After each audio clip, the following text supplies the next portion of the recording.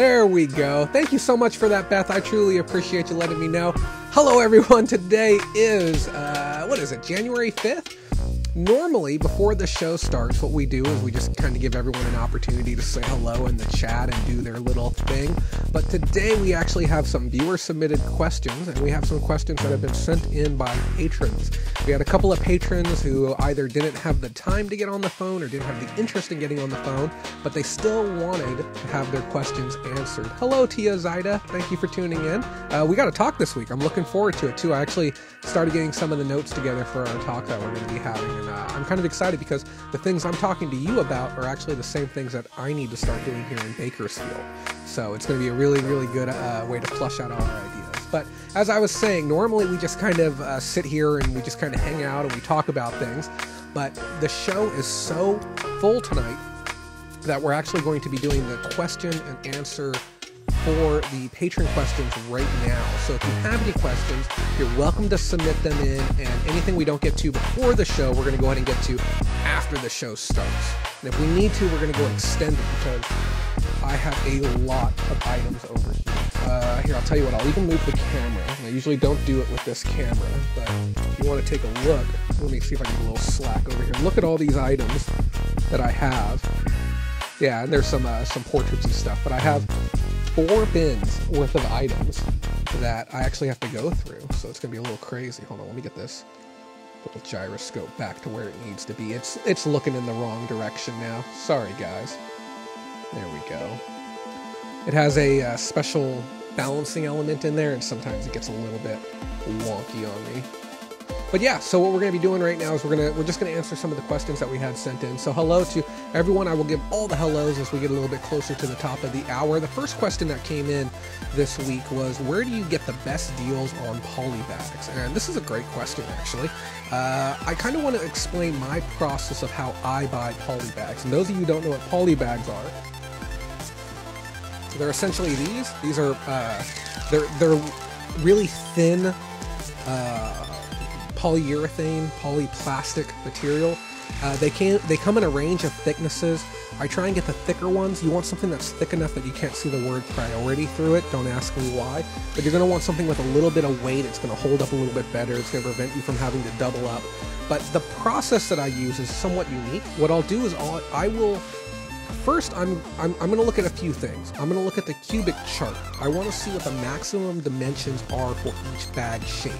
I believe one of the tiers breaks out at 21 inches. So I'm going to ask myself, and that's length plus the width. So I'm going to ask myself, based on my inventory, my personal needs, what is the maximum size I can get that would satisfy that amount? If I can get a 10 by 11, or if I could get, an 8 by, 13 or whatever it might be, that best suits my inventory, that's what I'm going to be going for. Now, the thing is, you can't just go to eBay and say, I want a 12 by 13 poly bag. It might not even exist in those dimensions. But what I'll do from there is I will go to valuemailers.com, and it has a list of all of the different sizes of poly bags. And then I can figure out what are common and popular and produced sizes of poly bags. So if I get to the site and it says, oh, the closest one to the size you're looking for is a 9 by 11, I'll then take that information, go straight back to eBay, and I will search for a 9 by 11 on eBay. Price plus shipping lowest first, buy it now format, and if you have it, eBay coupons, eBay cash back, your 2% on your PayPal or your debit or credit, whatever cash back you're getting. Use your honey discount, save even more money that way, but drive those costs down as far as you can. But just remember, don't spend money on these if you plan to ship it out priority. If you're going to be doing priority, there's the priority Tyvek, okay, and you can use those. These are almost always reserved for larger than the Tyvek mailer and or first class shipments. So hopefully that answers that question for you. And then also in regards to cubic tiers, remember there's a maximum on the cubic size, so you don't want to get something that's so big you can't even ship it cubic. And I believe the maximum is 36 inches, which would be an 18 by 18 poly bag, which is kind of hard to come by, but you can get them for almost like 80 cents each. And with those, we're talking like large pillows, oversized stuffed animals, stuff to that effect that would go in something of that size. One of the other questions that we got was, how can I track my sales across Mercari and eBay. And this person was asking for essentially a bookkeeping type question. Now, when it comes to managing your sales on Mercari, it is a little bit of a nightmare. They're not built the same way that eBay is built. As of right now, the professional opinion on eBay, or the way that they're suggesting that sellers do it on the platform, is to download quarterly reports. The reports go back 3 months. They say every 3 months, like clockwork, you should pull your reports down to be able to keep track of your sales. The logistics are even getting more confusing when it comes to your W-2 from PayPal, your tax omissions and stuff like that. I would strongly recommend try and get a CPA, or be very accurate as far as what you are doing, what you're buying, what you're selling. Now, I can't sit here and I can't, give you color as far as how the IRS and the government are going to look at these things, but I do want to tell you, a lot of people will be getting it wrong this year, even those who are trying very hard, because there's just so much going on. I do personally believe there will be some type of simplified filing process in the future for contractors. It's just not something that we have as of now.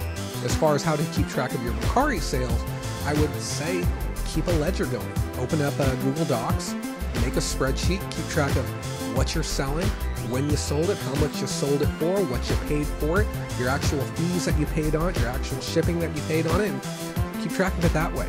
I can't really think of anyone that's moving an insane amount of volume on Mercari where the logistics just don't make sense to manage it yourself.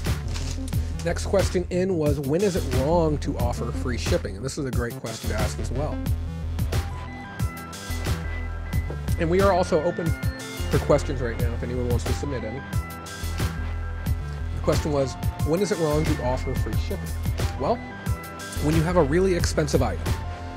And that's one of the examples. So if you have, let's say, an oversized framed piece that's going to sell for $2,000, okay? The person who's going to pay $2,000 will most likely not balk at the idea of having to spend an extra $150 on shipping.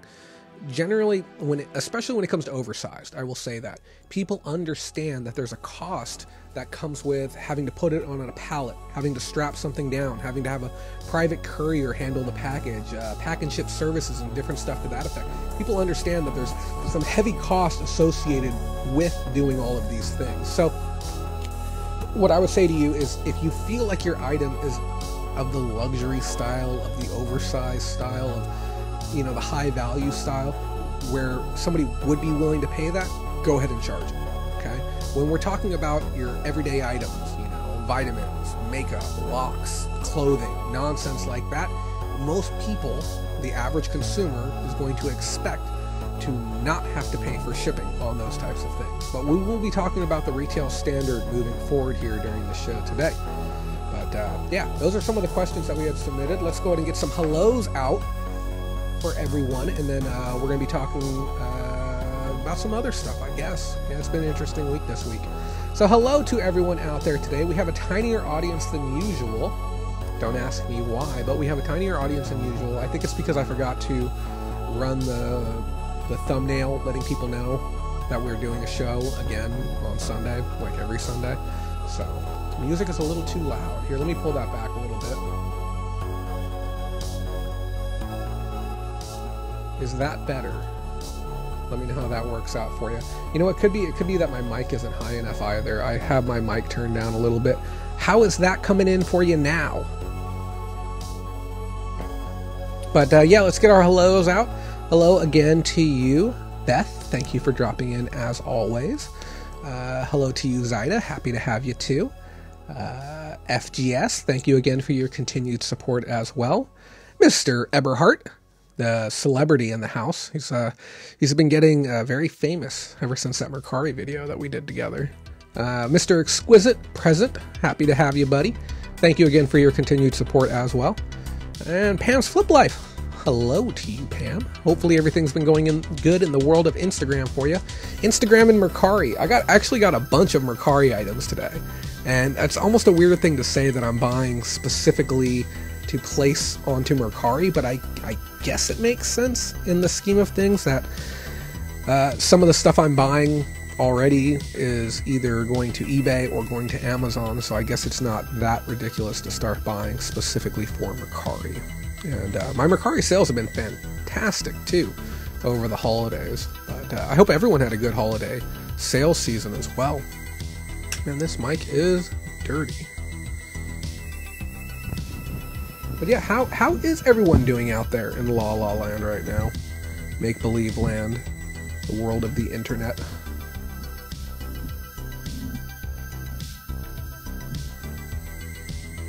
Maui Delights. Hello to you, Maui Delights. Happy to have you as well. We are 8 minutes out from the top of the hour. If anyone has any reselling or life-related questions, feel free to ask them. I'll be happy to answer them. You know what we should do? I should put on my computer glasses, and then the next person, okay, this will be between me and you, the next person to jump in will be like, Jay, when did you start wearing glasses? We'll just kind of mess with somebody. There we go. Oh, these need to be cleaned. Let's see. Daniel, 2,500 in the audience. Listed for the first time on Mercari this past week. I like the platform. Daniel, let me ask you, did you start on Mercari because of us? Did you give it a shot because of our discussions regarding Mercari? Because we've actually had a lot of people who've come to the table who said, yeah, you know, I wasn't considering doing it before, but after you guys talked about it so much, I thought I'd give it a try. Had a nice spark in sales after Christmas. Me too. I'm actually surprised with how good things are going. I'm kind of curious, and this is what's always tricky, is are we doing something correctly? Are we doing something right? Or is eBay pressing the cash button and pushing more sales out for us through Google advertising? That's the real question. Somewhat, and the eBay app is clunky in comparison. Yes, it really is. I actually have a video that I want to work on, but it's a very, very big video, and we're going to be talking about the best eBay app never made, and I'm going to be doing like animation and all that stuff. But man, our funding is, it's rough right now. We lost a couple of people, and we're a little bit softer than where we need to be coming into 2020. Happy 2020 to everyone as well.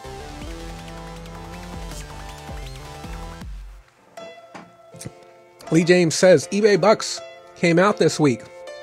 I got a lot of eBay Bucks. I got $23 worth of eBay Bucks, and that has to do with that Tokidoki buy that I did. I used some of that money to cover my tax on my shipping supplies. Those of you who have eBay stores, don't forget to go redeem your shipping coupons before they expire at the end of the quarter. And yes, Pam is actively putting up the links right now for our Bolorama Facebook group, as well as our Bolo Mercari group. If you haven't joined the Bolo Mercari, we would love to have you. It's being ran by Pam and Richard currently, and we would love to have some new faces. So if you're selling on Mercari, or if you thought about selling on Mercari, and you're looking for a place to go to, there you go. And if you're just a general reseller, or if you're thinking about becoming a reseller, then check out our main page, our Bolorama page on Facebook. Both of the links are in the comments right now. If you guys haven't done so, don't forget, I hate to ask this of you, do me a favor and like the video. It really helps out with the search engine and the algorithms and everything. We've been getting a little bit of a bump lately. YouTube has noticed some of our content. And I've also, just for the sake of transparency, we were doing so good with our last video as far as acquiring new subscribers and getting great conversion that we actually spent a little bit of money on advertising to drive up the views even further. Because we know with what we're doing here that if we can just introduce people to the content that we're making and the quality of the content, that they will stay. They will enjoy it, and it's just about getting new people to come on over. So yeah. Oh, and if you haven't heard yet, we have new shirts. We have a Bolorama Patron Lounge, or Bolorama, if you don't make that money, someone else will, shirts available now, and they're cheap. We make almost nothing on them. They're $14. You will not find a cheaper shirt from any other person out there, but they're only $14, and you can get one. You can spread the Bolorama name, and if you see somebody else wearing one, tell them hello. Tell them hi. Tell them it's nice to meet a fellow reseller. Hello to you, Pat the Reseller. Happy to have you as well.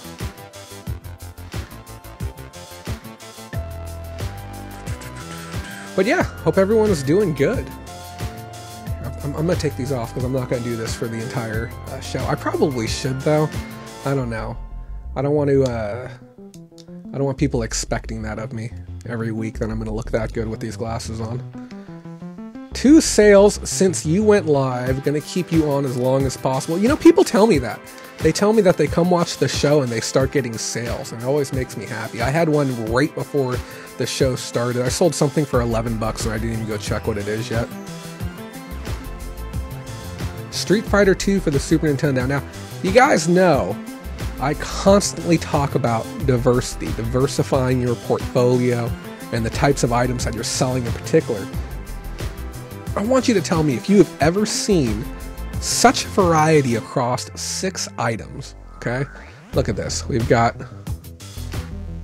a Super Nintendo game. We have a pregnancy pillow. We have a Tamagotchi. We have a trading card, some replacement parts for a board game, and a sealed video game down there at the bottom. That is some diversity. Now, obviously, you can kind of bundle them all into the collector's vintage-esque niche for most of them, but you gotta stay diverse. Buy a little bit of everything. And thank you, Beth. I appreciate that. Guys, we're 2 minutes out. Holy cow. This caught up to me quickly. I guess we have to start working here soon, right? Those of you who haven't done so yet, please like the video. It does help us out. And if you'd like to support the show, visit one of the Patreon links. Patreon.com/Bolarama will give you your opportunity to help support our show and make it possible. We're missing out on tons of funding right now. We lost a handful of patrons. And, you know, people ask me, they're like, why do people come and go? And I just tell them, the most common reason why people leave is because the husband got a better job. Believe it or not, the wife was doing supplemental income, or people move and they say, well, I moved and I don't know if I want to keep reselling, which makes no sense to me at all. I don't understand how a move could cause you to just not want to do your business anymore, but, teach their own. Or, it's unfortunate every now and then we get the people who just, they decide that they're not going to succeed. And, those who do stick to I don't want to call it a program. Those who stick to the process are going to be successful within this industry. But, I've met people from years of doing hiring and running different companies that once a person has made that decision that they are not going to make it, that is not going to work for them, there's nothing you can say or do to change that. That is set in stone. They've made that decision for themselves. Just in the same way that a person must decide for themselves that they are going to be successful. They don't make that decision on their own. Doesn't mean anything. So, I don't know. Sometimes we lose people because of that, and that's always unfortunate when somebody's decided that they're going to fail. Sales down 87.2% from the previous 30 days. It's unfortunate. Made it barely. Money from Mars. Happy to have you, man. Always good to have you in. Hopefully this earlier time helps you out as well. Haven't seen you in a minute, so yeah. Oh man, I guess we have to do this show. I guess it's that time. Thank you to the 30 of you who've taken the time to be here tonight. It's always appreciated. eBay is really kicking it, I'll tell you. Yes it is. I don't know if you mean that in a good way or a bad, but eBay is going to do whatever eBay is going to do. Let's go ahead and get this party started.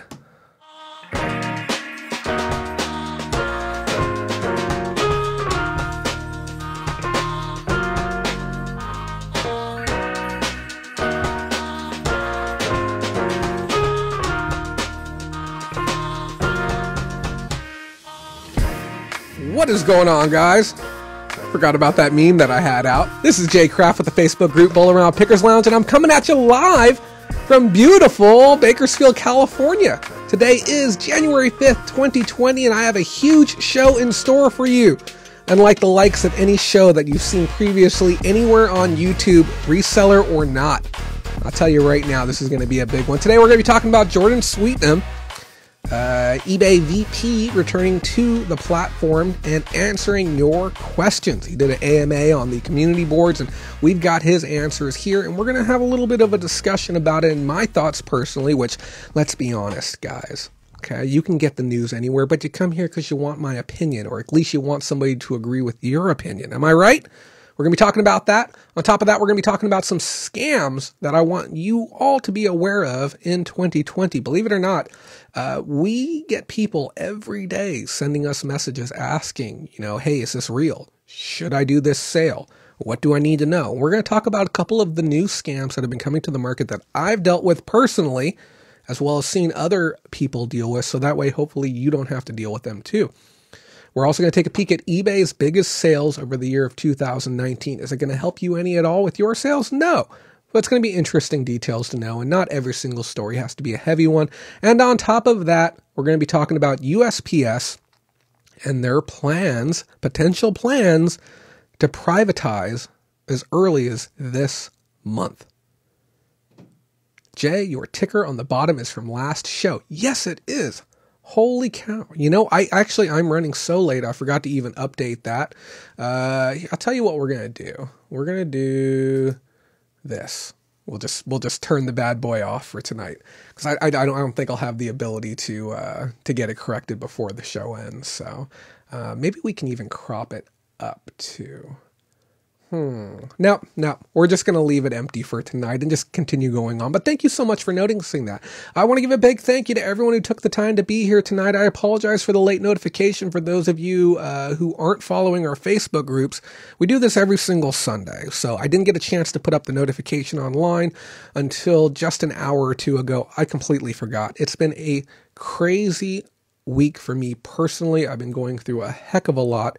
Those of you who know me best know some of the challenges that I've been going through. I've been dealing with some relationship type stuff. I've been going through some issues with rent. I've been working out whether or not I'm going to be staying here for another couple of months, another year, or maybe even 2 years. And we might be coming full circle on that topic again as well.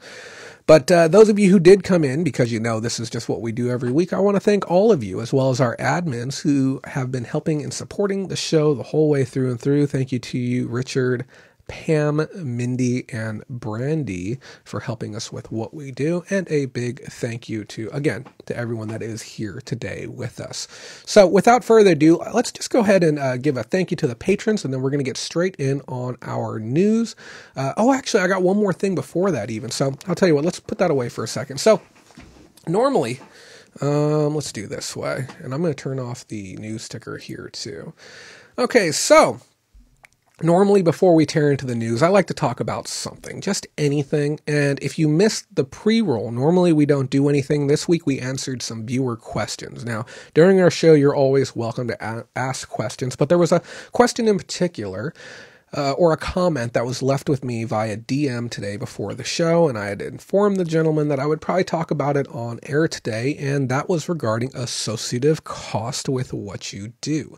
Because I have 4 bins worth of inventory over here, and I threw out a number of what I spent on everything and how much I plan to make, and he said, well, what about this cost, and this cost that comes along with it? So I've gone to the swap meet 3 days in a row. The exact same swap meet, 3 days in a row. The first day I went there, I cleared 1 row, okay? Because I stopped and I talked and I built contacts. I met a gentleman who is in possession of 3 10x20 storage units down in the LA area. If you're in the LA area and you wish to work with me on this, we can make thousands of dollars working these units. My contact has fallen through as far as my guy with the trailer who would want to work stuff like this. I've seen this guy's stuff. It's really, really good. It's more inventory than I can take on my own. Reach out to us on Instagram if you want to work with me on it. I'd be happy to. It's a lot of stuff, and it's a lot of good stuff, okay?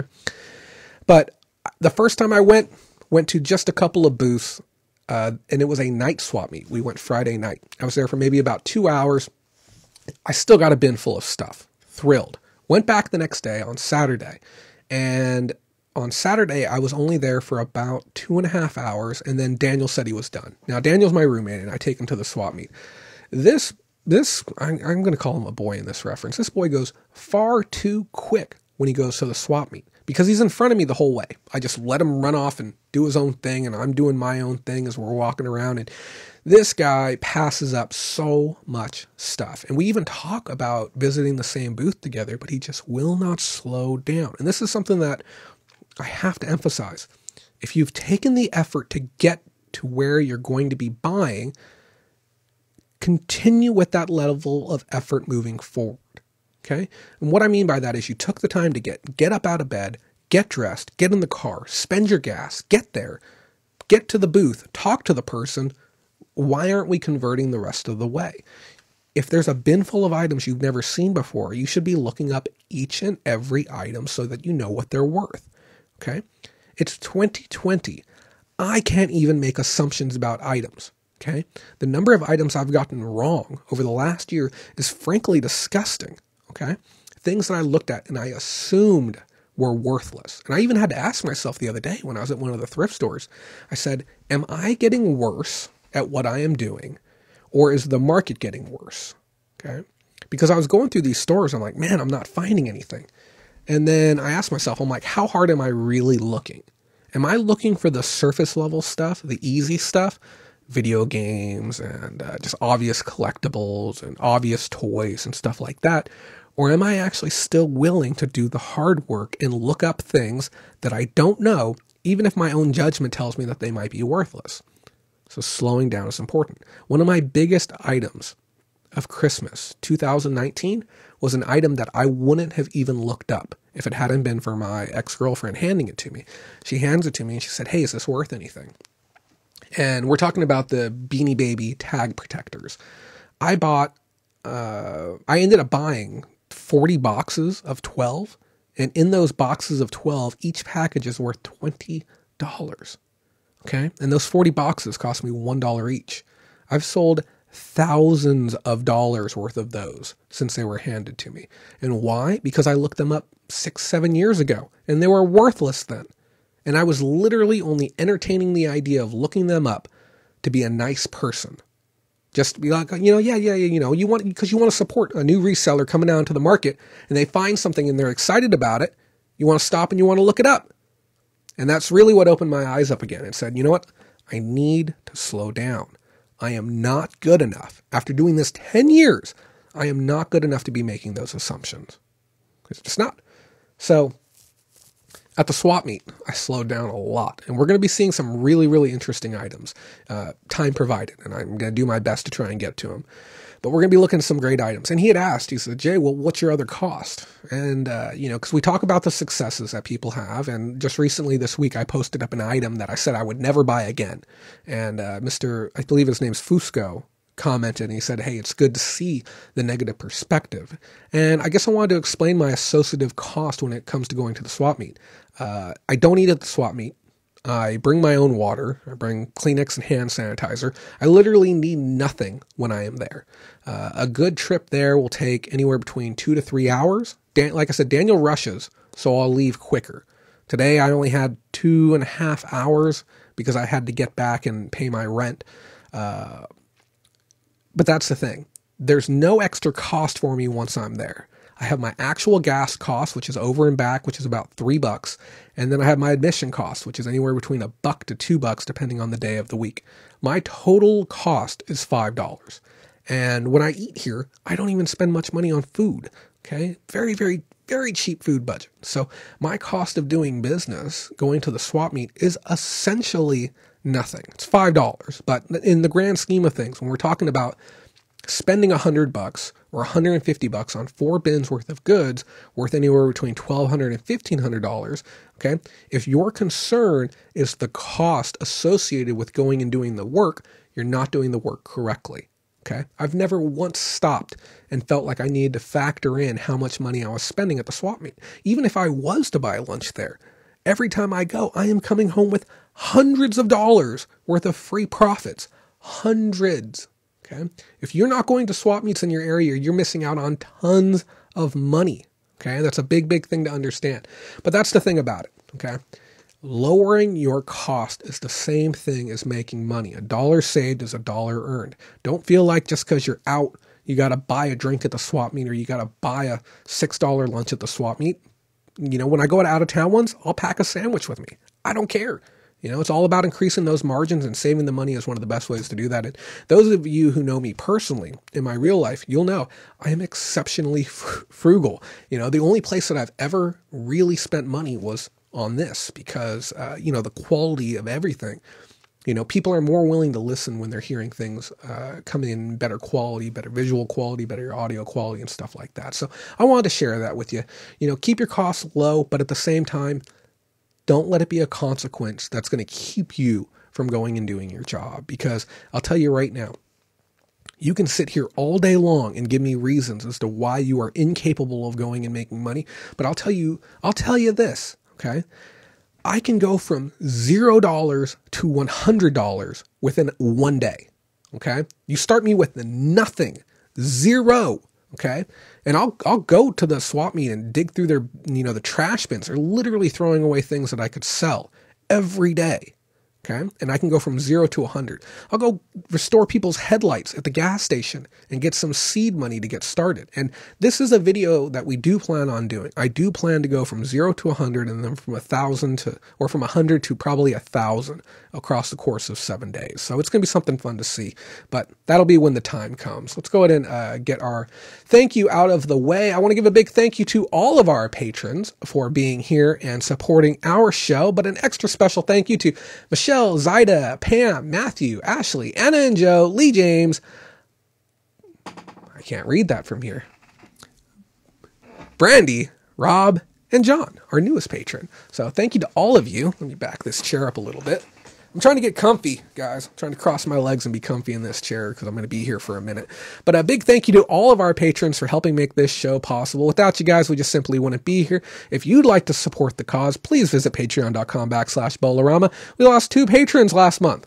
Huge hit to our bottom line. If you'd like to come fill in that gap, it would mean a lot to us coming into 2020. We have a lot of big projects planned, and we would love your support. That being said, guys, let's move on to our top news story of the day.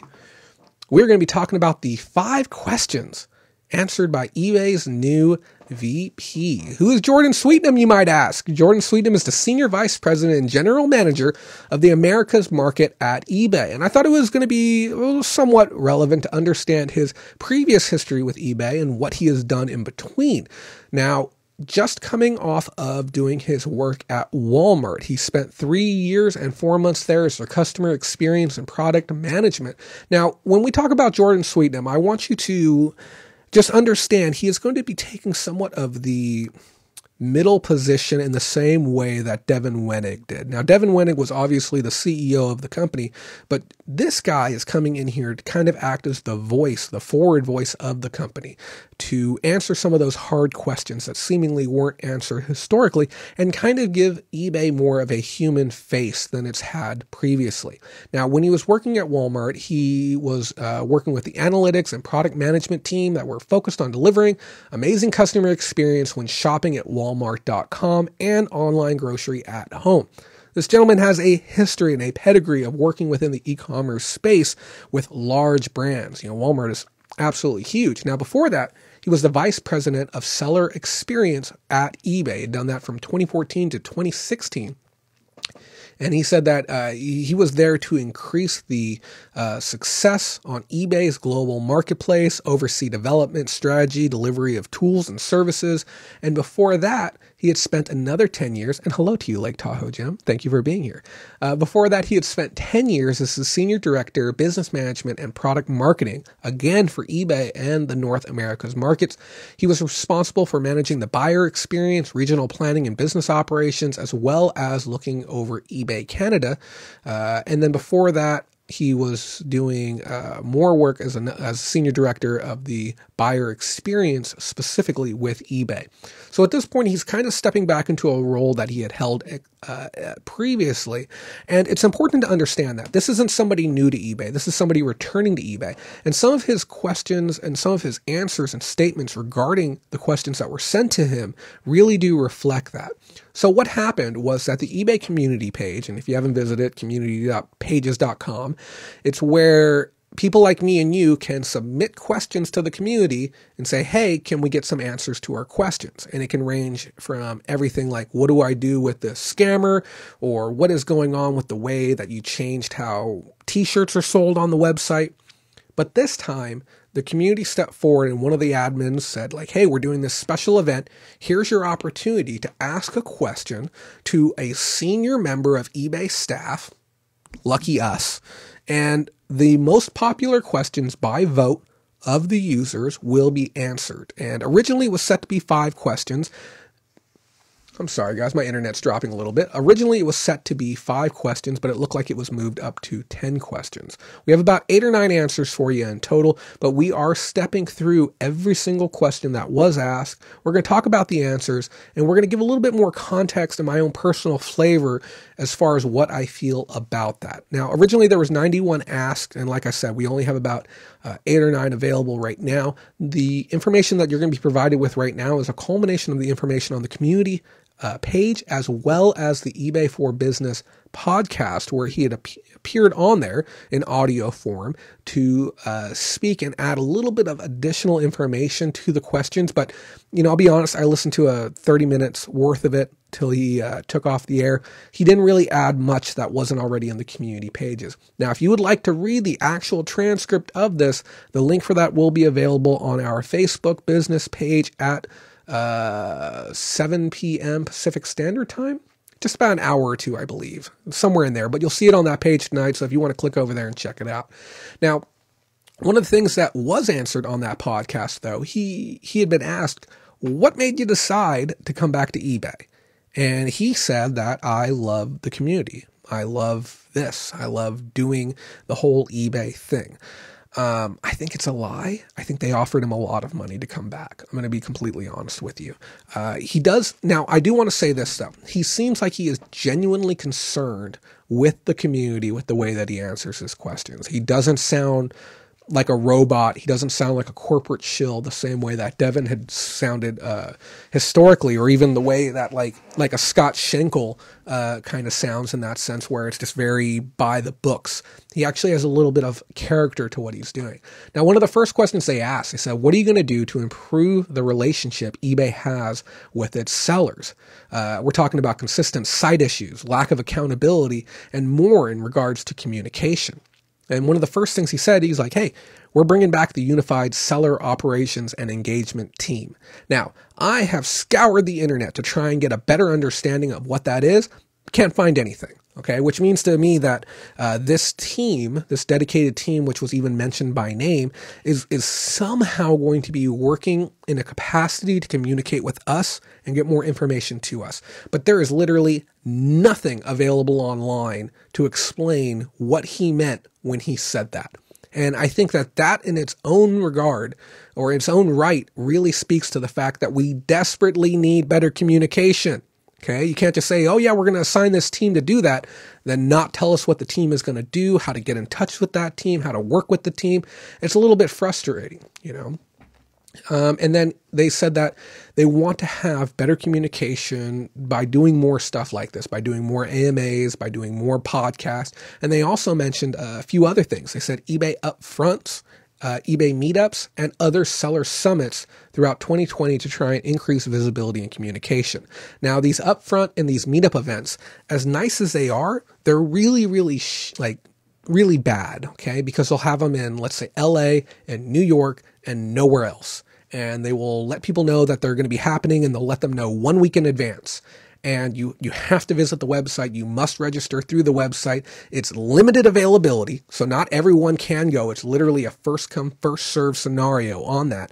And it makes no sense. It doesn't really serve the masses the way that something like this, for instance, can serve the masses.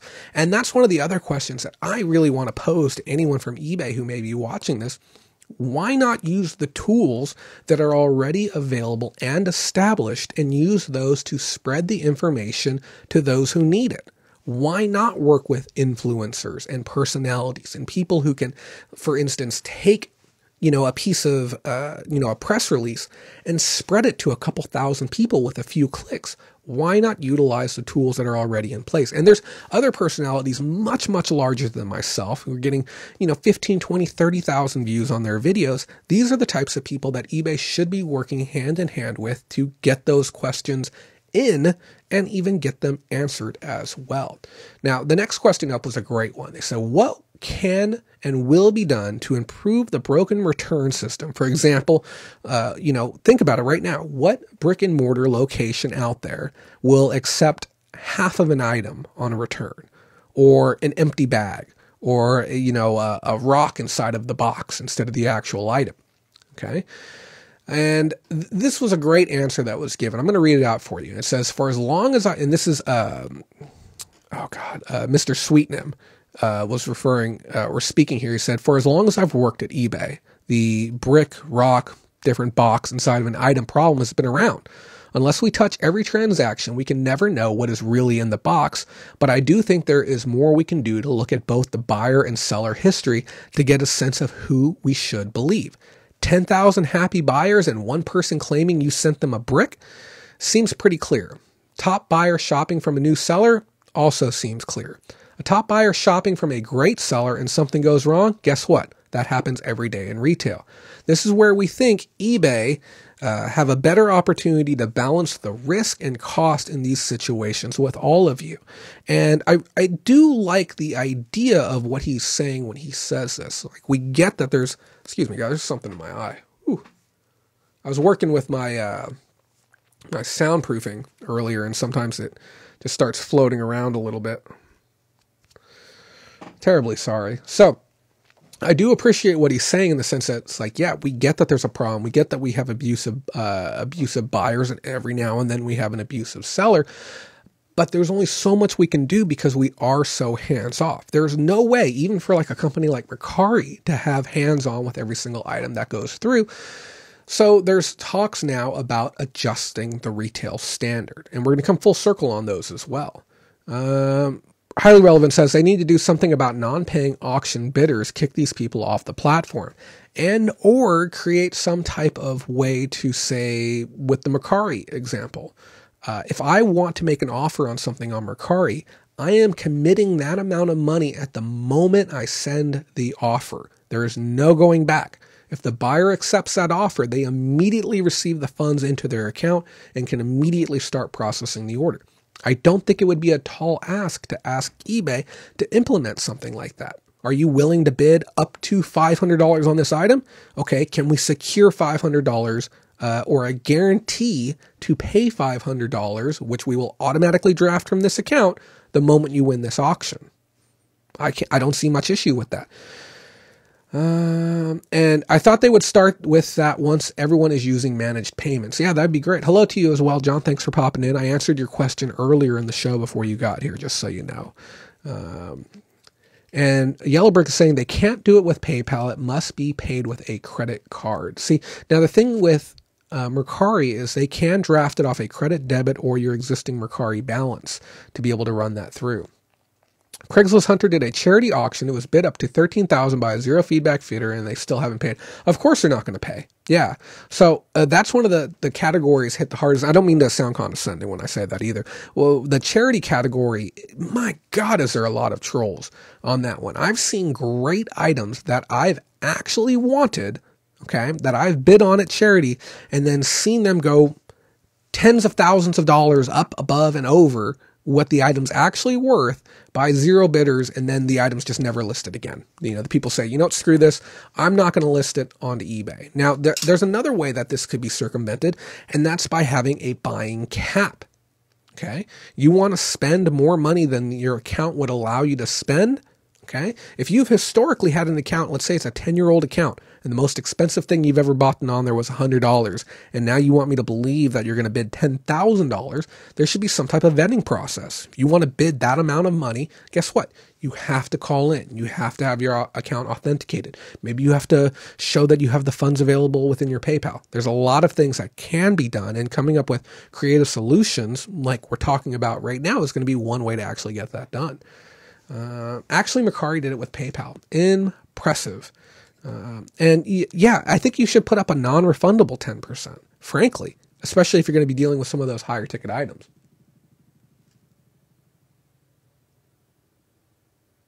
Sorry, there was a Apache copter that just went over. I thought there were. It's pretty darn loud. But yeah, so that's what's going on with that.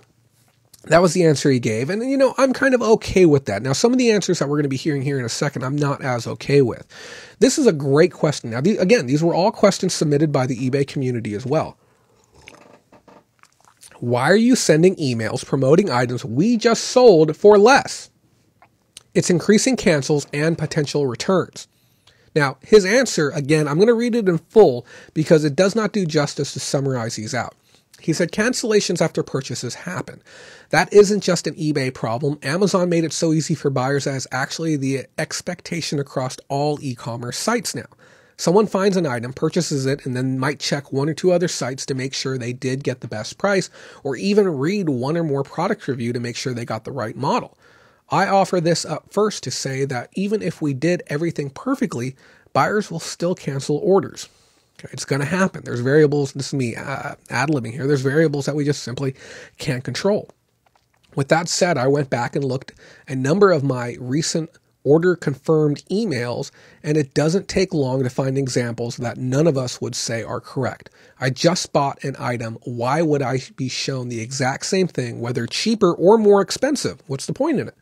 There's a lot we need to do here, but the candid answer is that a fundamental challenge is that not having a catalog makes this problem much harder. If we want to show your items to complement your purchase, and we are showing you other items that we think are similar from the same category, we actually can't tell the difference between similar items and identical items.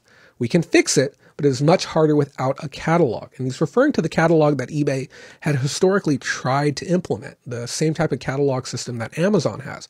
Again, there's pros and cons to this methodology, but I would rather my buyers receive no marketing emails after than sending them one that could potentially dissuade them from making a future purchase, completing the purchase that they already made.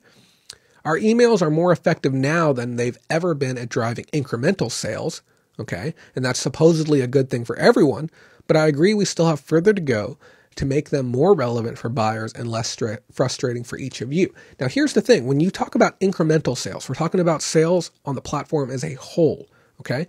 I don't mind seeing a driven incremental sales increase for everyone involved, but I would prefer if that incremental increase was for Americans. Now, the reason I say that is because there's a disproportionate amount of items that come from overseas. Okay. If you want to send marketing emails to my buyers showing them the exact same item they bought, for me, go ahead and do it, but only show them American sellers. Okay. Because these emails disproportionately benefit China and Japan and Singapore and Taiwan, Malaysia, where all of these items are coming out from. I've seen these emails. I know what it looks like. Okay. When you have to compete again against your competitors from overseas. John Gabriel, $3 with the fist bump. Thanks, brother. I appreciate it. I'll put it towards some good use. I'll buy something nonsense with it, okay? I'll buy myself a swap meet churro next time I'm out. Let me take a look at this comment.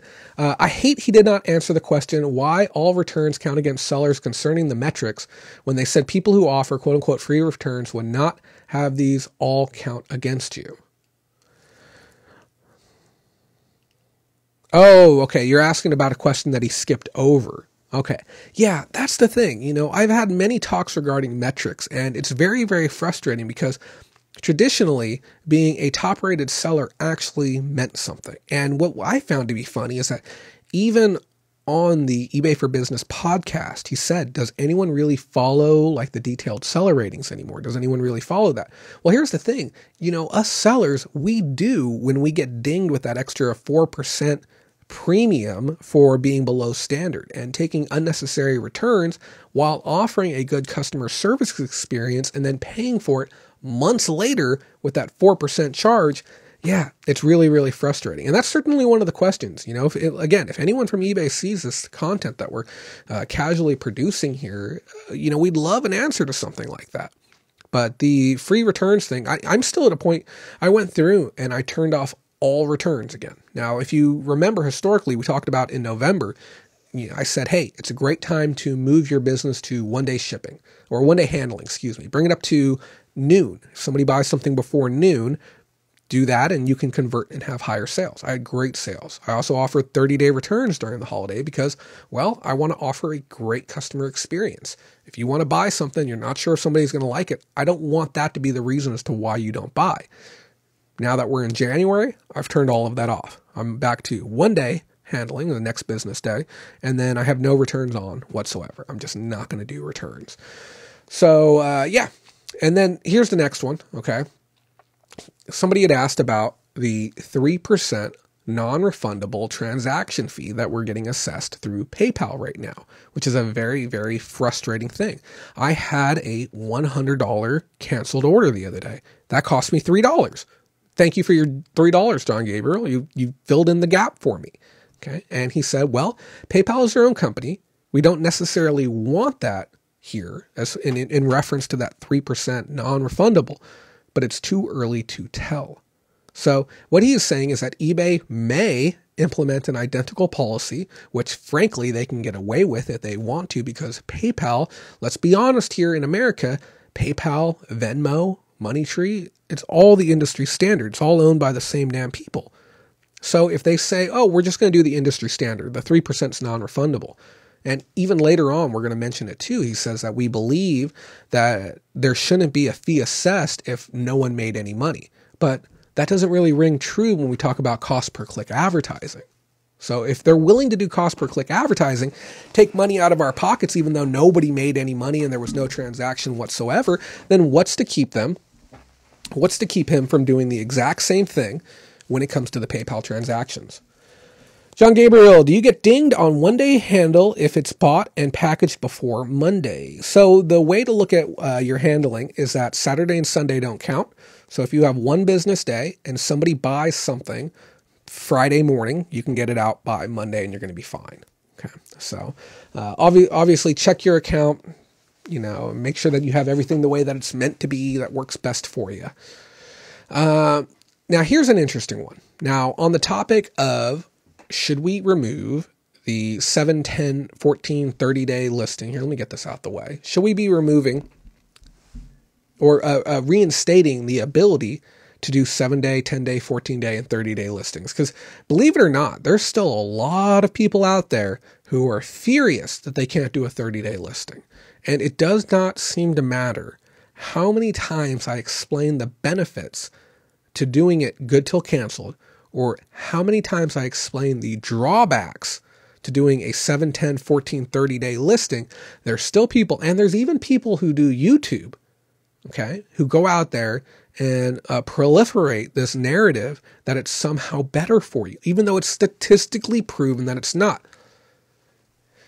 Mr. Sweetnam's answer, we have no plans to reverse the decision here. I've heard a lot of things since I've returned that don't make sense, and will drive to change. But to be clear, I haven't seen an example where the move to good till canceled is the wrong one. Good till canceled listings have better sell-through. The permanent item ID, changes how those items appear in search engine optimization, which helps everyone. And consistent item IDs help search deliver better ranking. I'm not sympathetic with the strategy of stopping short duration repeatedly to appear at the top of the time of newly listed. This is bad for buyers and overall search relevant, which actually hurts all sellers, even if the person doing it wins. If you'd like to share other use cases, I'm certainly willing to listen and discuss. So the idea that by ending and then relisting, you're going to refresh your listings, and listen here, guys, that does not exist. Okay, stop messaging me and asking about refreshing. I did a eBay seller myths video. Okay, the only benefit you actually get, said here by Senior VP, is that when somebody searches newly listed, it moves that item to the top. But as he said, even if that person does win and they do sell their item, at what cost? You're negatively impacting the buyer experience for everyone who doesn't want to see your item again. They've seen your item. Okay, if there's collectors out there going through the market, they got to see it again. It's not sorted the way they want to. And it makes the overall site not indexed in a way that's most beneficial for the consumers. eBay wants to put the items in the order of most likely to sell because they get paid and you get paid. Now, if you keep trying to manipulate the system and jam your items further up, Okay, good items are going to naturally sell one way or the other. But if you want to manipulate and try and game the system, you're hurting every other seller on the platform just so that you can get some mediocre gain. Okay. Let me take a look at this comment. It's spamming. Yep. Richard says it's more the fees associated with the relist part since they still run them at monthly intervals.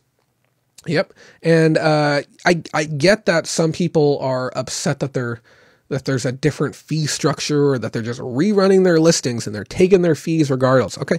You get 100 free listings per account. Make 10 accounts if you want to have 1,000 items and you don't want to pay for your listings. I don't care. There's options out there for you.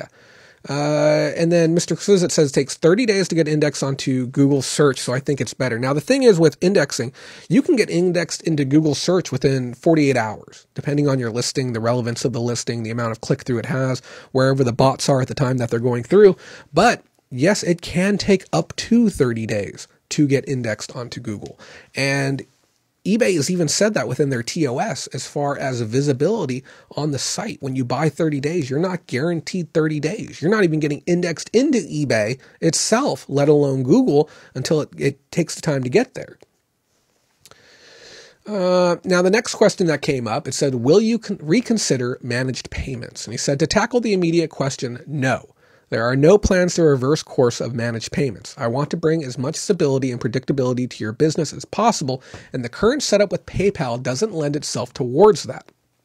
Now, it's important to remember, last year eBay opened 2019. This was the start day, the last day of eBay open before to start our countdown. It said 365 days from then. 100% of sellers will be on managed payments. If you're not on managed payments yet, we got less than, 6 months? 6.5 months till D-Day, till we're rocking and rolling, we're all on managed payments. So this is all relevant to all of us. He said, look at what happened with the USPS and the UPU, United Postal Union, in September, October. We were precariously close to all U.S. sellers losing the ability to export anywhere in the world. That's crazy. I'm not a fan of PayPal keeping the fees on a buyer return cancellation, but same problem. When eBay is fully dependent on one solution, we can't bring the best solution or cost to your business. Moving to managed payments still allows buyers to use PayPal as well as, but as we progress, it will also allow Google Pay, Apple Pay, and solutions like EFT plus wire transfer. EFT stands for electronic funds transfer. It refers to things like using ATMs, phone payments, bank-to-bank payments. The benefit with EFT and why it's good for eBay is that certain people will not sell very expensive things on eBay because they do not want to pay 5 or 10% of a $100,000 or $1 million transaction because it costs so much to do it, and it scares sellers away. Because when we're talking about a $100,000 item, yeah, if I'm going to have to pay $10,000 to sell that, yeah, I'll find another way. Don't worry. I'm good, eBay. I'll find somebody else who can do it for less. And with electronic funds transfer, EFTs, it allows you to do a one-time cost, or you're paying a lower cost percentage-wise. But most times you can do like one transaction for $40 or $60, and that could be your total transactional fee cost as far as the payment and the money moving hands. So I kind of understand that. Now he said that all of these additional payments will bring more shoppers to our platform, and in the case of EFT plus wire transfer allows sellers who can't make money with today's PayPal fees to be successful on our platform on really high-priced items. We've already processed over $1 billion in payments and have no plans to slow down. Having said that, all that, there's actually news to me recently about the difference in the per item versus per transaction fee. If you are selling 40 different postcards to one customer in the same transaction, I agree it would seem odd for us to charge the per item on each one. I don't have a full history here, but we'll dig into it. A lot will change and become clear as we get further into next year, so please keep providing the feedback. So he's referring to that 25-cent per item, basically a line fee, if you sell on eBay with managed payments. So if I have a stack of 10 CDs and one person decides to buy all 10 of my CDs, it's going to be $2.50 worth of fees. Wherein with PayPal, it's a single, 30-cent transaction fee. So with managed payments, it actually becomes more expensive in that scenario. Now, this was originally implemented under the oversight of Devin Wenig.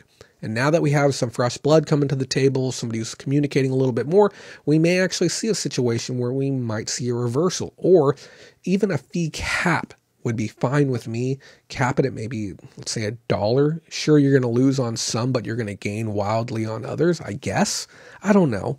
But at the end of the day, you know, I've said this before, eBay is going to scrape for every single penny they can. And they're going to try and get millions of these pennies out of people because we're kind of got our hands tied. We kind of have to pay it.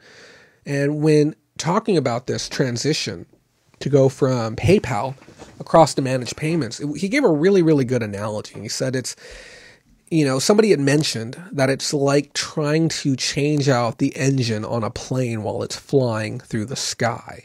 And he said, no, it's much, much harder than that. He said, we are expected to fully disassemble the plane and fully reassemble it with new parts while it's flying. And that's basically to give reference to the logistical difficulty that eBay is facing moving from PayPal to managed payments. And I never really thought about it from that perspective before, that any other e-commerce site that would have to do a massive overhaul like this would simply shut the site down for a week, or 2 weeks, or even a month if they have to. Shut everything down, bring it up with the new managed payments, test, debug, do everything that needs to happen. But too many people depend on eBay to even shut it down for 3 or 4 days, let alone the amount of time that it might actually take. And that's why this process is taking so long. That's why there's so much time going into getting everyone moved over to managed payments. Now, the next one that came up, he said, eBay in 2020 is broken. What do you plan to do to fix it? Forced returns, promoted listings, service metrics, etc. Okay, many are leaving to greener pastures, i.e. Marketplace, Mercari, Poshmark, Etsy, etc. People are leaving. Okay, and he said, hopefully this one is covered in all of the other questions, but ultimately it ties back to the question on, quote unquote, how much are we going to improve the relationship with our sellers? More connection plus understanding, a clear articulate for the value, clear articulate of value for fees, and a focus on where eBay has a right to win on our terms versus trying to be someone else. So understanding that eBay is losing a bit of its identity currently, you know, this notion that they're trying to be like Amazon, which we've talked about forever. And then one of the key things, that little phrase that he said right there, a value on fees. Those of you who are just tuning in right now, we're talking about the new senior VP for the Americas market, Jordan Sweetnam, and the questions that were answered on the community board. Now, value for fees. Are we getting value for what we're spending our money on currently? Okay. When it comes to things like promoted listings, it's a lot easier to see somewhat of a one-to-one on the back end. But when there's a fee increase on a category that we're working in, do we actually get a benefit from that? When we're moving over to managed payments, are we actually getting a benefit on our fees? Now, this next question, I found this one to be quite an interesting one. And this is, again, another wordy one. It said, on the topic of promoted listings, it went from 2 slots now to 5 slots. And those who have paid to mature listings for rank, even as a loss leader, are hurting the most. So some of you out there just don't know this because you're not scaling in that way. But every now and then you'll get an item in and you'll say, okay, I'm willing to lose money on this item right now. Okay, I will sell maybe 20 units and lose $2 on each unit. But what'll end up happening is I'll sell a bunch of them real quick. I'll get some reviews in on the item. The item will rank up really high in search because people know that they can come here and get that item. I can show the completed sales. eBay will promote my item naturally because it's an item that actually sells. And they'll lose money on them, okay? And then maybe move them to break even. And then from there, they'll move them up to profit, to where they're actually supposed to be. But they've gotten that organic or forced organic value. What does this do when people start paying for promoted listings? And she's saying originally there was 2 at the top. Now there's 5 at the top. Slots 1 through 5 are being filled. So it takes away the value of those lost leaders or the value of those who've matured their listings. Going on, it said, my biggest concern with promoted listings is the lack of quality control. Why is eBay allowing subpar quality sellers who do not promote a great experience? Why are they being allowed to use these promoted listings? I challenge you to search for 10 search terms that come to mind and check each promoted listing seller.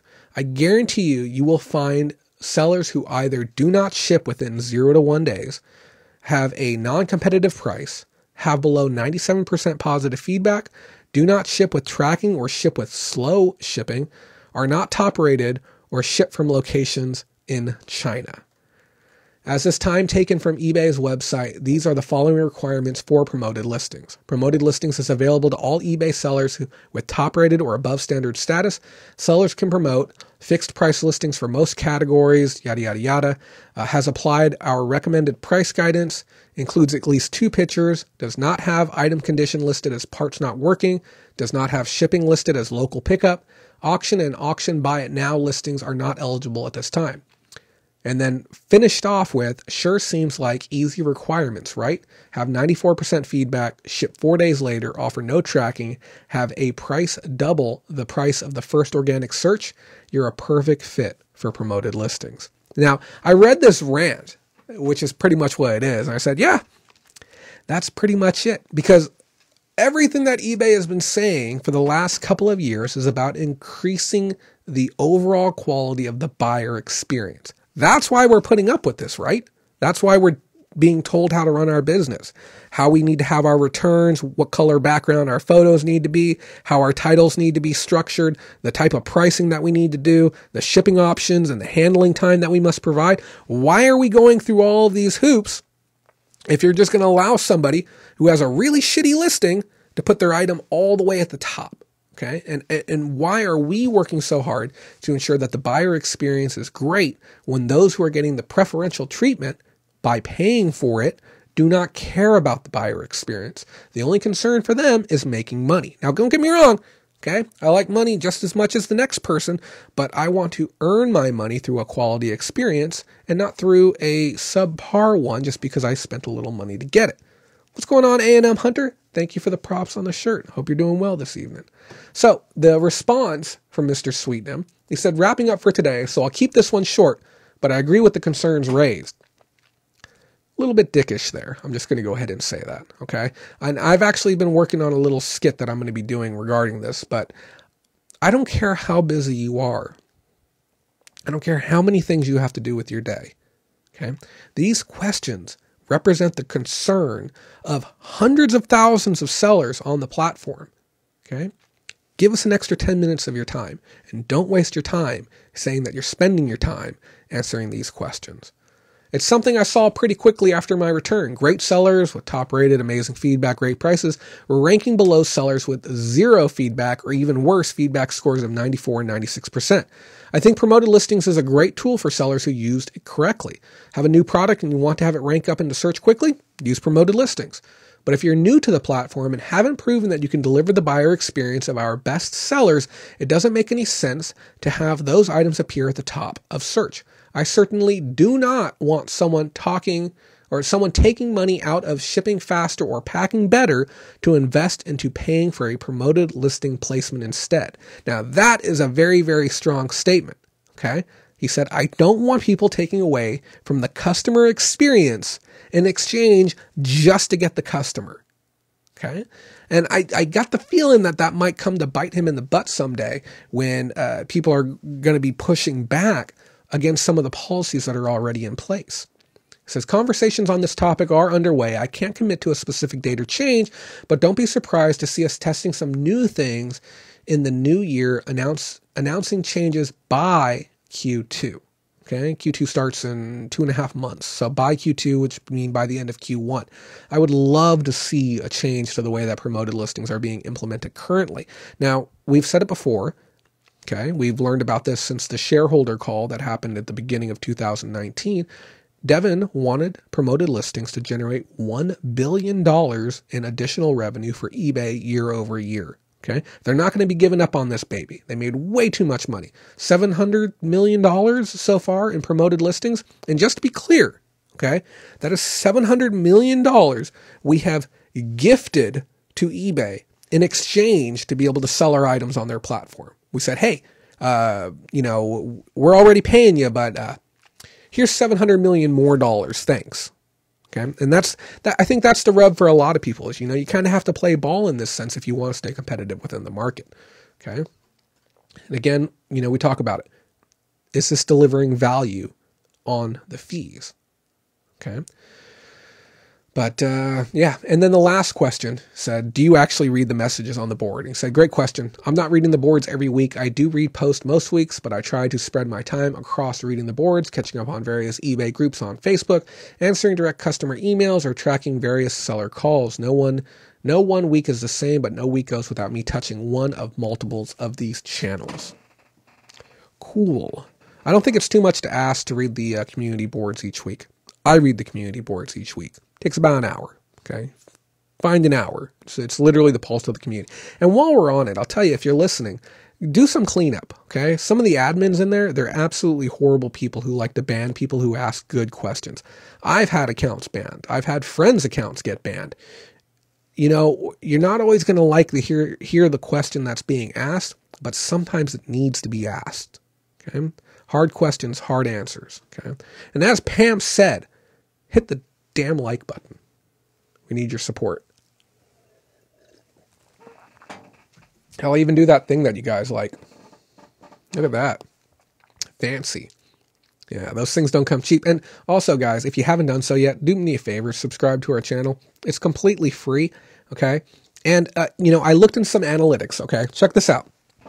35% of you who watch my show have not subscribed yet, okay?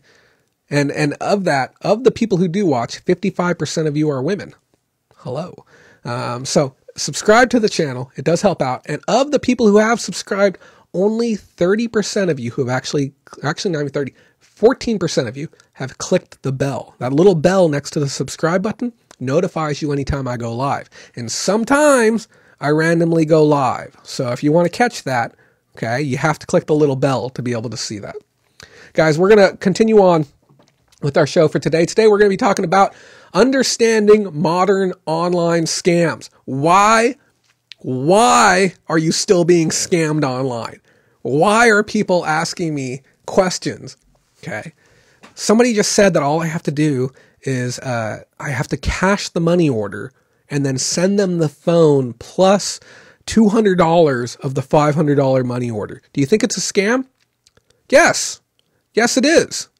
Why are you doing this? Money from Mars. Okay. Click the bell. Jay is so bossy. Hey, okay. You know, I'll tell you the same thing I told my ex-girlfriend. I've got a pretty good bead on, you know, what I'm doing here. I'd like to think I know what's best. Okay. Just give me the benefit of the doubt this one time. Give me your trust. This is a salesman thing I used to say. Give me your trust one time. And I promise you, I'll never need to ask for it again. There we go. Did you believe it? Did you believe me? Lee James says, as an admin, you should only ban people for being abusive, trolling, rival groups, sending people to be spies, and promoting other groups or sites. Yes, believe it or not. We actually had to flush out some spies from our group. We had some spies that were in there attempting to gather information for a unknown, we'll call him the instructor. Okay, we had to flush out some spies for him, which it's just unfortunate. It's weird and unfortunate that those things happen. So yeah, let's talk about some scams. Guys, I was the target of a scam this week. Okay, why? Because I posted items onto Craigslist. Okay, and now those of you who do not know, Craigslist has become a cesspool for thieves and conmen, generally from, I hate to say this, generally from Africa. Okay, we're talking Jordan, Uganda, and, there's a hotbed of criminal enterprise scams going on all over the area. Okay, and we see a lot of it coming from South America too. And there's a few things that everyone needs to understand when it comes to doing business online. Now, we've talked before about how to protect yourself in person, okay? The obvious stuff, meet in safe locations, well lit. A lot of police stations have secure exchange spots. But when we talk about doing e-commerce online, there's a lot of scams and a lot of tricks that are happening.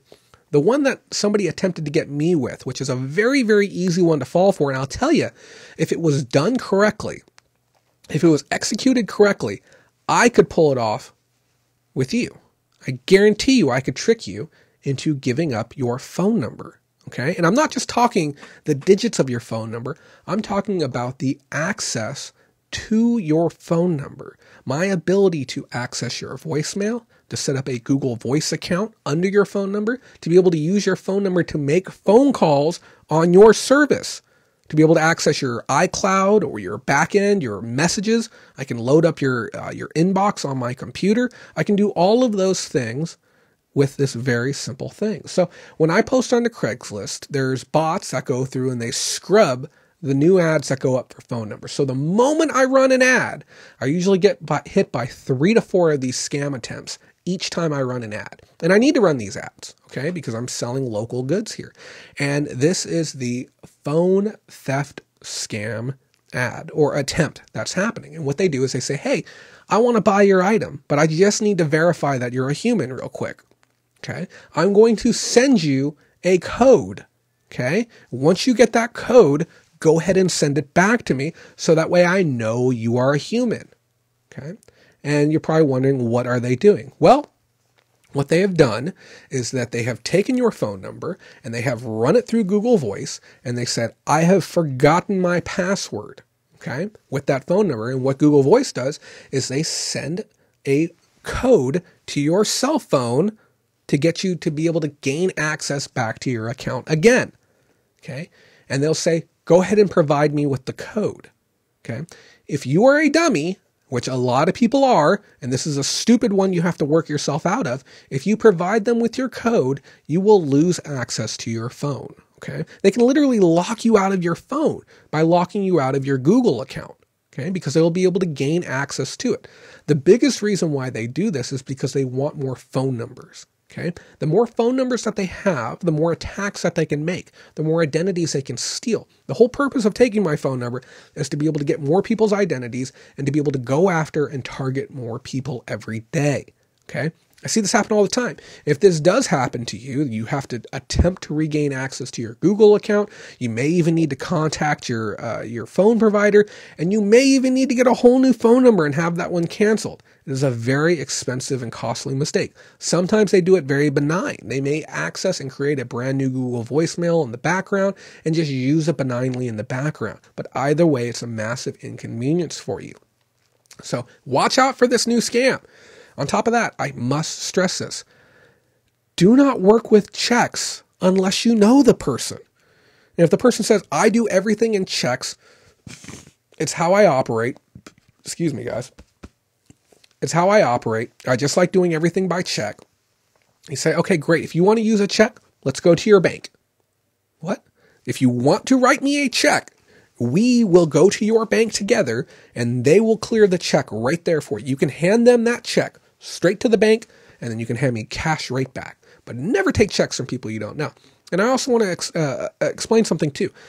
Anytime someone is going to mail you a money order, a postal money order, a Western Union money order, etc., the fake ones are incredibly good. Okay? Incredibly good. To the point where most postal workers cannot detect a counterfeit postal money order. And if it's an amount under $1,000, they do not call verify it. So if you get one of these postal money orders and you go cash in, you're like, yes, I got my cash, everything is fine. Odds are it's not fine, and it's going to catch up to you here shortly. Because what ends up happening is when this gets charged back, the post office will contact you. And yes, postal ones are cashed right there at the counter. I cashed a couple grand worth last week. They cash them right there at the counter. If they realize later that they're fake, guess what? The cops will come after you, and they will expect you to repay it. And you can get charged for issuing counterfeit documents to a government agency. It's a big charge. It's a fraud charge. Okay. Now, obviously you can explain your situation to them, but do not do that. Furthermore, don't ever pay anyone with gift cards. This is another scam that's going on right now. People were calling in. They'll say, hey, your PG&E is overdue. We're going to shut you off. We need $300 from you today, or we're going to have to shut off your PG&E. Okay. Now, obviously a lot of these people don't have great English accents, but people are falling for this every day. And if they weren't, they would stop doing it. They would say the scam isn't working, but because people are still trying, they continue to do it. And the newest one, and Richard, you've seen this yourself, they'll say, we need you to pay in gift cards. Okay. And they'll tell them, yeah, we want $500 worth of, Macy's gift cards, $500 worth of GameStop gift cards. And yeah, Richard's saying, I stop gift card scams at least once a week. Okay. It's even to the point where Walmart has signs up on the inside that says, if you do not know why you are buying gift cards, do not buy them from us, because it's starting to become a thing where people will go in and buy $400 worth of gift cards at one time, and they'll do them in $100 increments across the board. So That's the thing, guys. Never pay with gift cards. No one is ever going to ask you to pay with gift cards. And, you know, it almost pains me that I'm even having to have this talk right now, but some of you have never heard of these.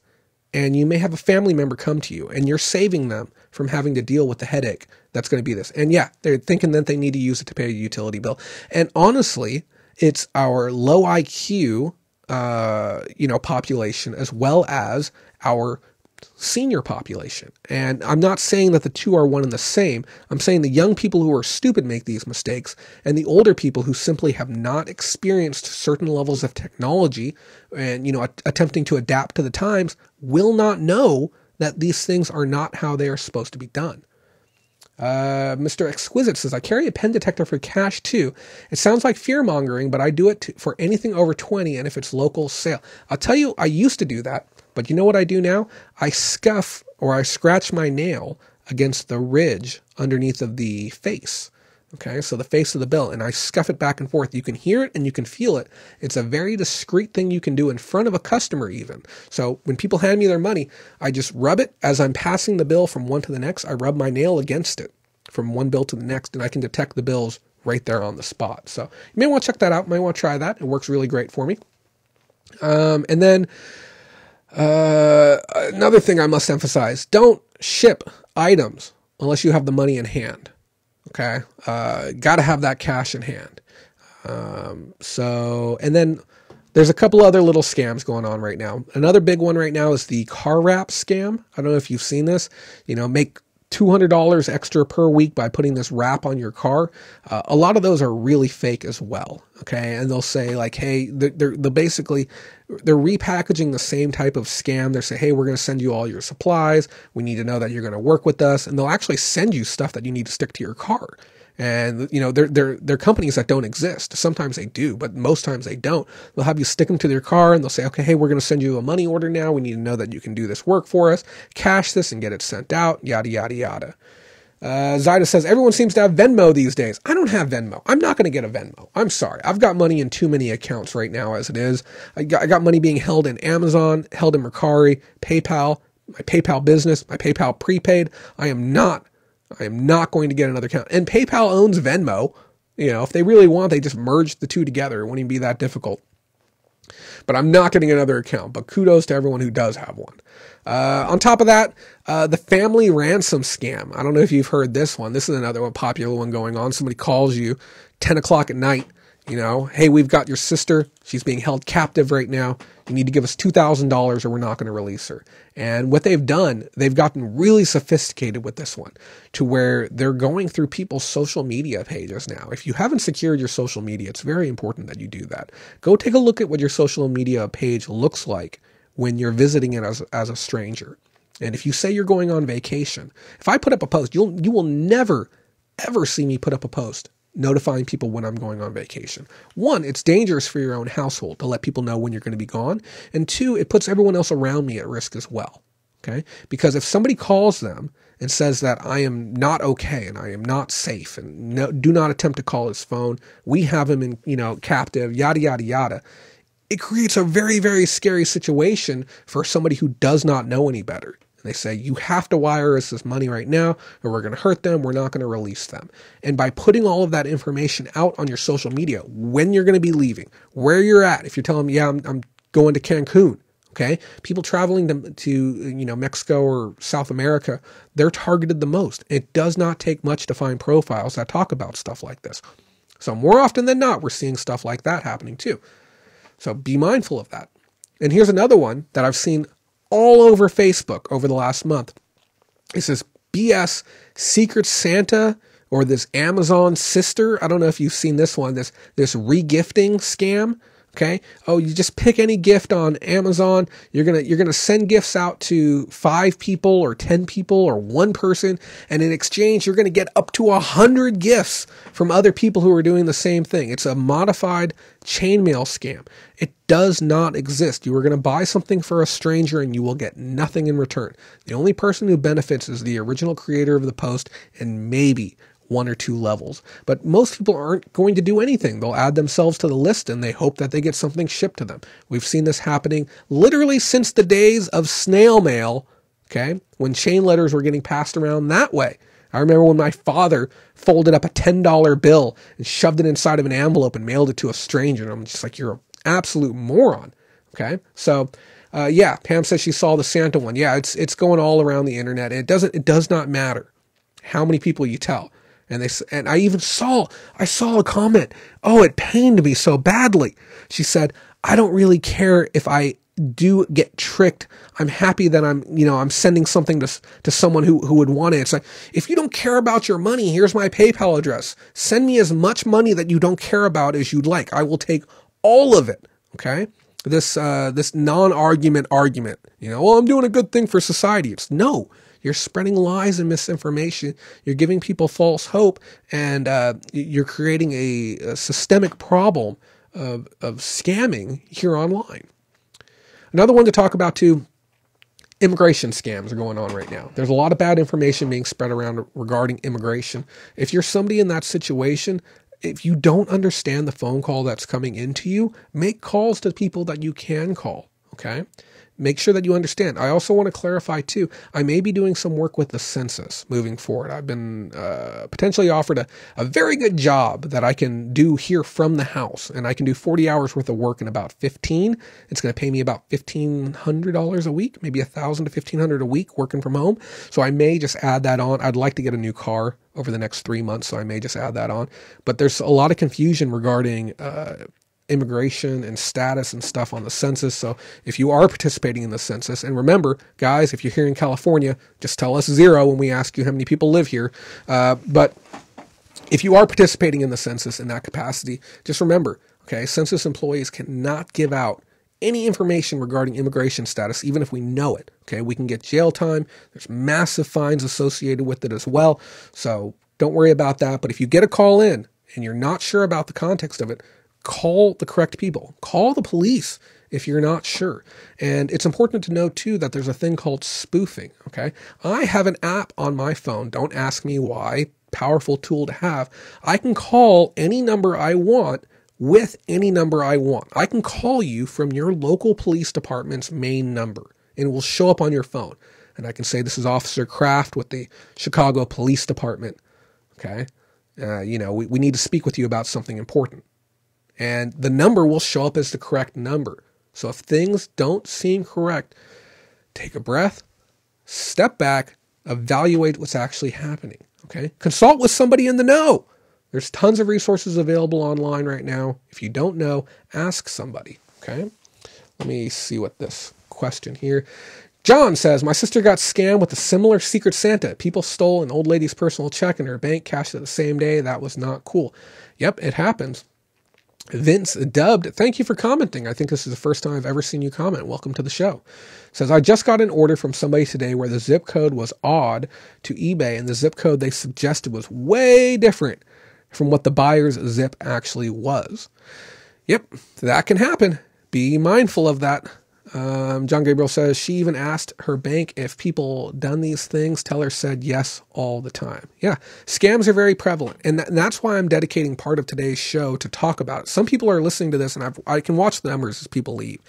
And some people think this is absolutely stupid stuff to be reminded of, okay? But I get assaulted with scams almost on a daily basis. Okay. Anyone who is calling my phone to try and sell me something is a scammer. I'm on the do not call list. If you've ever put your number on a Google listing, ever, at any point you've ever owned a business, you know what it's like. You get calls every day. Your Google listings may not be active and appear.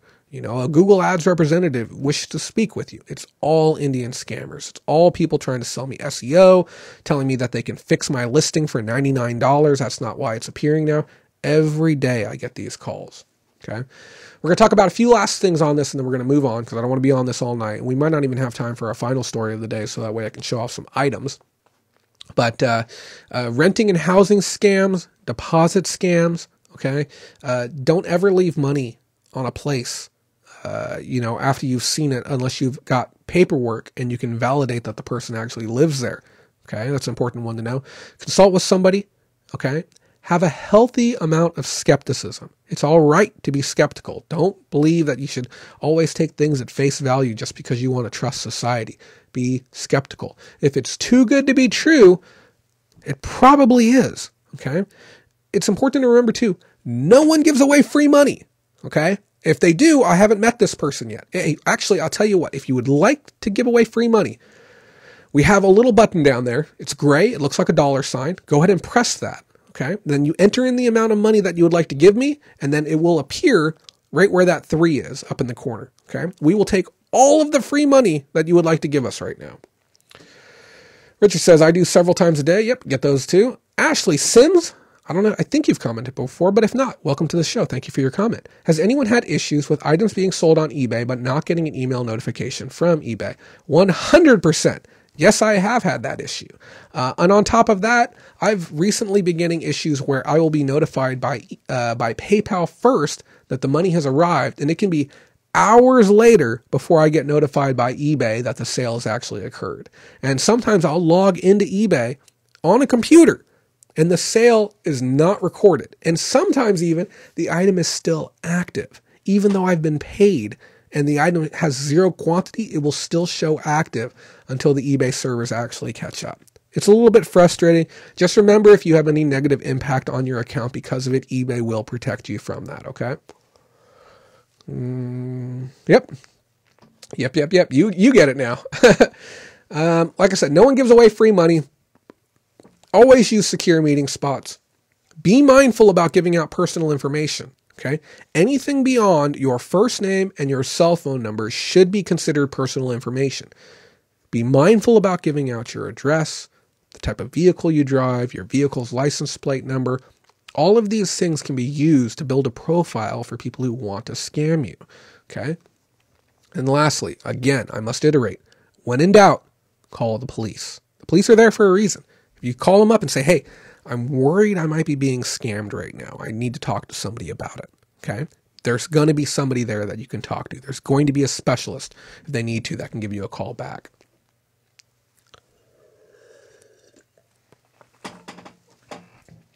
And same here, Vince. I've had that issue a few times. Everything's always worked out fine.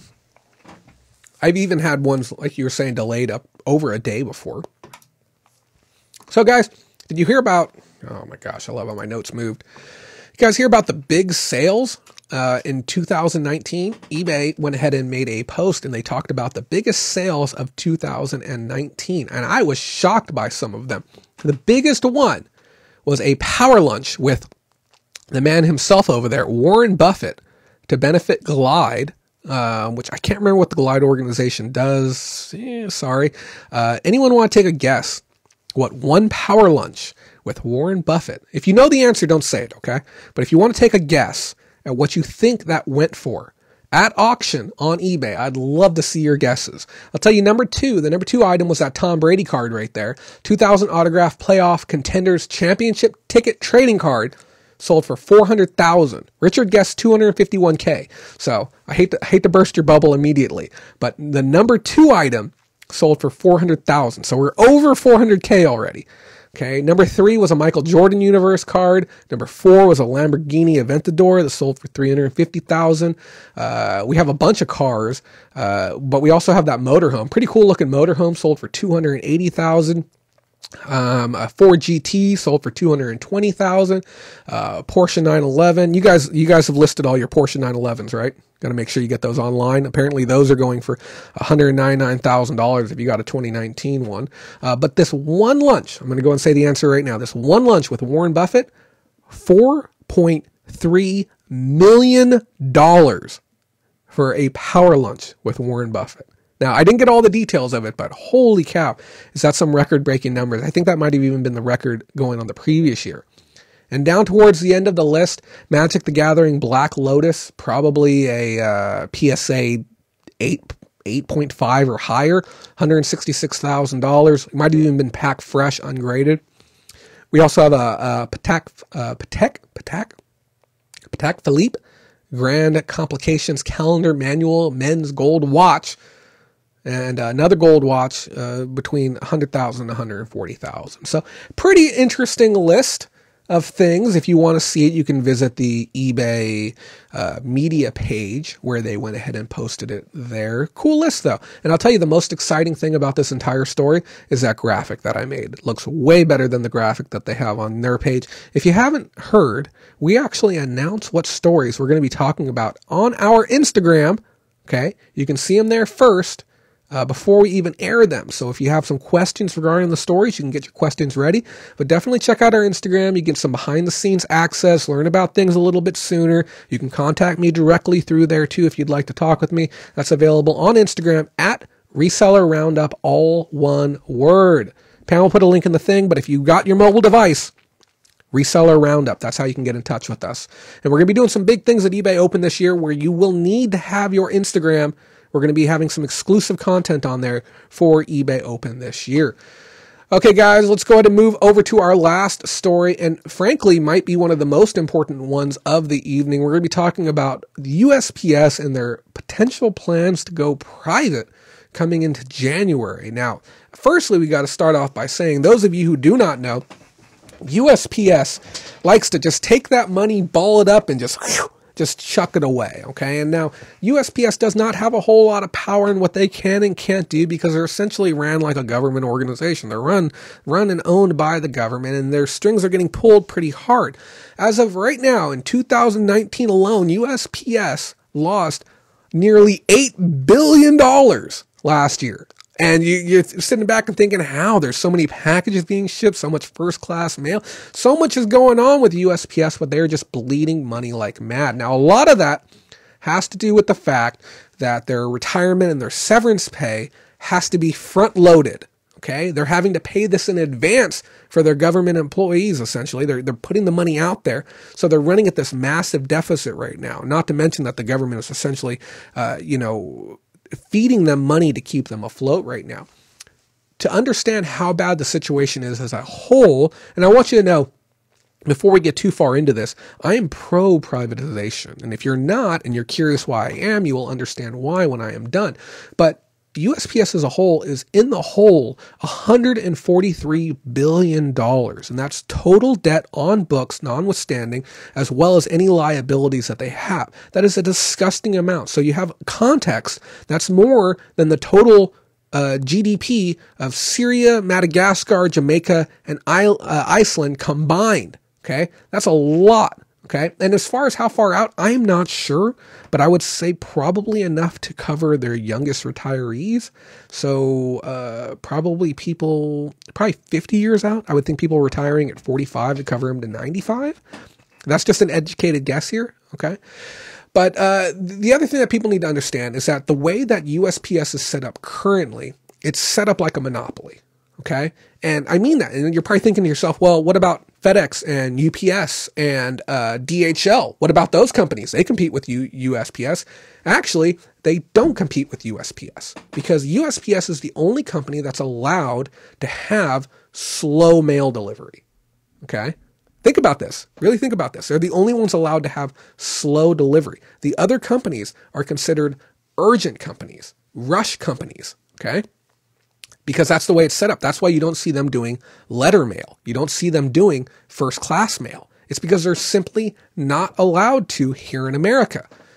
Most of the branches that are open here in America right now lose money. Almost every single one does. There's very few branches that actually make money. Let me look at these comments here. I heard a rumor that USPS privatizing that they will quit shipping packages. Any news on that? Probably false. Okay. And I'll explain why here in a second, but it's probably false. Richard Eberhardt says 50 years. I guessed at that. I'm really happy that I got that right. So the debt is mainly comprised of, like I said, this severance and this retirement. It's pretty much being allocated to those who are not going to be working later or who are not working right now. Any attempts that have been made to lower USPS's overhead and their cost have been thwarted by Congress. And what am I talking about? I'm talking about them attempting to close branches. They've tried to close their least successful branches. And Congress has stepped in and said, no, this is a service that must be provided to the people. Everyone needs fair and easy and accommodating access to USPS facilities. It's like, okay, well, that's a really, really great idea, but I don't want to pay for that. I'm sorry. Okay. If you live in some really tiny town that has 300 people in it, and you have a post office there that loses money every single month, I am paying to keep that open. It's not the government paying. The government uses my tax dollars. I shouldn't have to pay for that to stay open. I'm sorry if we can't offer reasonable accommodations to 100% of the world, but if we have our bottom 10% of our post offices bleeding a majority of the cost just to keep them in operation, that's a great way to be able to make the company profitable again. And then on top of that, remember all the efforts that were made to stop Saturday delivery? Congress stepped up again and said, hey, no, this is the gold standard. This is how we expect it. This is how we want things here in America. This is what people demand and what people need. We need Saturday delivery. Okay? We really don't. I would be perfectly fine if I didn't get any mail on Saturday, and I'm sure most of you would be too if it meant that we could keep things the way they are. That's the American way, keep things the way they are. This is no different than when we've tried countless times to get rid of the penny. Okay. The American government loses money. Every single time we make a penny, we lose money on that penny. That same penny, which we ultimately destroy later. Why are we making pennies still? Why can't everything be rounded off to the nearest nickel? Other countries have done this. Okay. I don't want to sound like a damn boomer here, but other countries have done this and pulled this off. Now, when we talk about privatization, I understand it sounds like a very scary prospect. Oh my God, a private entity is going to be in charge of handling our mail. Okay, well, we have that now. There's private companies that handle our mail currently. If you're saying, well, I'm worried about our first class mail, I'm worried about our envelopes and our letters and our bills, it's going to be fine. Okay, other countries have done this. This is an important thing to realize. I think there's some confusion here when we talk about privatization here in America. Switzerland, Japan, the United Kingdoms, Netherlands, Germany, they've got private mail systems. And the most brilliant one of them all, okay, is the Japan Post. The way they've done this is fascinating. And I strongly recommend, if you've never heard of Japan Post, go look into it. Go look into it, how it works. They privatized 10 years ago. Okay. 10 years ago, they privatized their company, and they even split it. We have the Japan Post, which got split down. There's Japan the bank, Japan Holdings, and Japan the insurance entity. And they broke it down to 3 entities, and they made a percentage of it available for the consumers to be able to buy shares. They made a percentage available for private business to own shares, and then they created essentially room for innovation within the market. Last year, okay, remember, USPS lost $8 billion. What do you think Japan Post did last year? Okay, Japan Post, $3.8 billion in profits last year. Okay, that's a far cry from what we have going on here. Lake Tahoe Gem says USPS retirement is age 56 and a half. Now, that might just be the average. I'm sure some people could start working at USPS at 18 and maybe get out of there a little bit earlier. That's just a guess, though. Let me look at some of these other comments. Those types of can be added to businesses, can have drop off certain businesses. Yep. We could have a little bit of a last mile delivery type situation going on. The zinc lobby is the reason we make the penny. That is an interest story, Jay, you should look into. Yeah, I would like to hear about the zinc lobby, believe it or not. That actually sounds fascinating to me. It's no different than when we could have a very long discussion regarding hemp.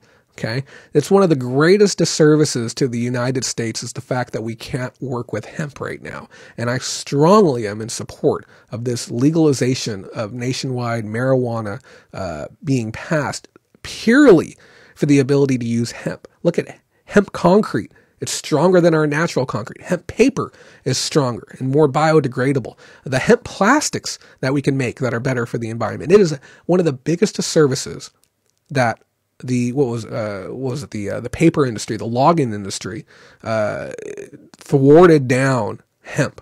It's a massive disservice. But I could go on and on about that.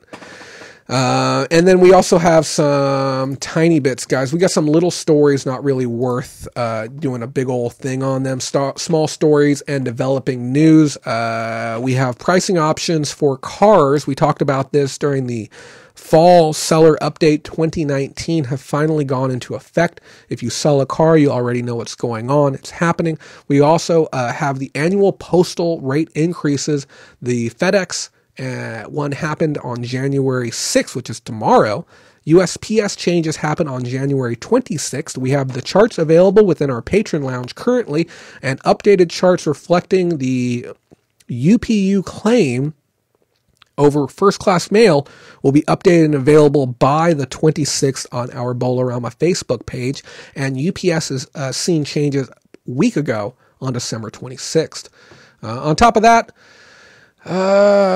you want to be cognizant of your associative cost, your increased cost of doing shipping, especially if you're working with larger and heavier items. Do not forget to adjust the cost of your listings appropriately and where in line with the market.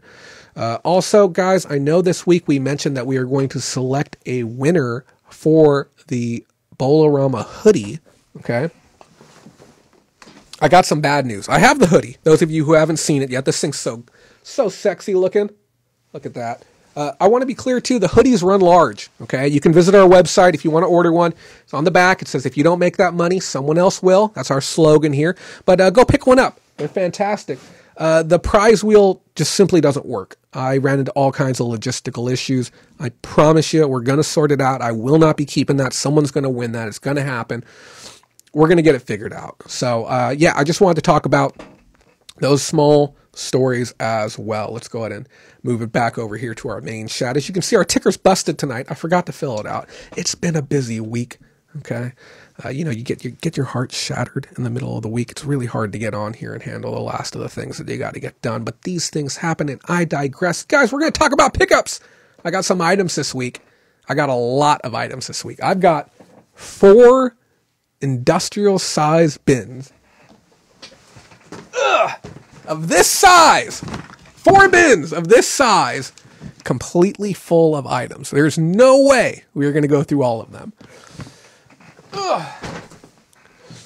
Ashley Sims, CBD oil was my saving grace after being prescribed opiates for 12 years, all for it. I am thrilled to hear that you have found relief that is opioid-free relief. Message us too after the show. We actually we got one of our admins, and I don't want to name names. We got her onto another thing that she's able to take that has helped with her chronic pain. And you don't gotta smoke it, none of that stuff or anything. And it seems to be working out really well for her. Here, I'm gonna go ahead and do this one myself. Let me get in here really quick. There we go. Okay, so yeah, let's go ahead and take a look. Oh, I'm sorry, I deleted the wrong message. Hold on. I did not mean to do that. Let me see what that message said. It was for the withdrawals, but still use it for pain. Yes. Definitely. If you're getting relief from it. And, the thing is, I understand that there's somewhat of a negative stigma associated with smoking pot. Okay. And I will say this, not everyone should be smoking pot. And that might come across as a bit elitist, but I will say that if you do not have a job, we're talking purely for recreational smokers, not those pain management, smoke as much as you want. If you're a recreational smoker and you have the ability to work and you choose not to work, or if you have responsibilities and you choose to donk off those responsibilities so that you can smoke, you probably shouldn't be smoking. I myself, okay, I'll come outright and say it, I smoke every evening. Okay. Once 8 o'clock rolls around and my work's done for the day, I usually start my work day anywhere between 7 and 8 a.m. and I usually punch out at about 8 p.m. Once my work is done for the day and I'm on me time, yeah, I'll go and smoke a little bit. Nothing wrong with that. And I smoke the oils too, none of that flour. So it does wonders when done correctly and done safely and responsibly. I've never once left the house on it. And yeah, minus minus at the casino because, well, I mean, it's a safe environment most times. But yeah, guys, I got 4 bins of items. I went to the swap meet 3 days in a row, and I spent 1 day going to stores as well. It was so much fun. I can't tell you how much fun I had sourcing because I didn't source in December at all. I was purely focused on playing catch up. So I'm really, really excited that I have items to list again. I also added Daniel to my account using the multi-user access feature. So Daniel will be doing all of my listing moving forward, which means that I am going to be able to focus more on doing this production, which is something I've desperately wanted to do, but I've been bogged down by my responsibilities to list and responsibilities to generate revenue for myself. You know, it goes without saying that the Bolorama, brand, we've done so much growing over the last 2.5 years now, but we're drastically underfunded for what we do and where we're looking to go moving forward. Flat Earth guy, thank you for your support. But we're drastically underfunded. And because of that, that means that I continue to buy and I continue to sell. And I think that for some reason, I've even been accused of not actually selling online, which is a bit shocking. We've redone my personal eBay store. We're not going to be announcing it yet, just until I get a secure PO box. Once we have that done, we're going to be making it so that any item we show on air can be purchased hopefully immediately when we do show it on air. And we're going to be evolving to that point here soon. This show is not intended as a funnel to sell items, but we want somebody who sees something. I mean, wouldn't you want that too? We want somebody who sees something, if they want to buy it, to be able to buy it, or to be able to say, hey, I don't really have just money to give away, but I would like to buy something you have for sale and indirectly support you. Maybe buy something that nobody else would buy, or buy something that I want. So we want to get that established so that people can do that. But so where I want to start today, like I said, I went to the swap meet 3 days in a row. We are going to start with day 3, which is today. The items that I picked up today after going to the swap meet 2 days in a row before that. Okay, it's important to understand that, okay? How much would you pay? I know what all the buttons do. Oh, Charlie Hustle. You can get a virtual assistant, but there's something about having a physical assistant on site. So we're going to do day 3 and then maybe day 2. I have so much stuff. If you guys want to stay on air, I don't know. We'll see. It's expensive staying on air. Everything costs money. I bought this up for the necessity of it, but I also got it because I can make some bucks on it. Anytime I see a bag with really nice print and really nice quality, I usually jump after it. This was a Hawaii Spirit bag, and it just had nice stitch work here on the front.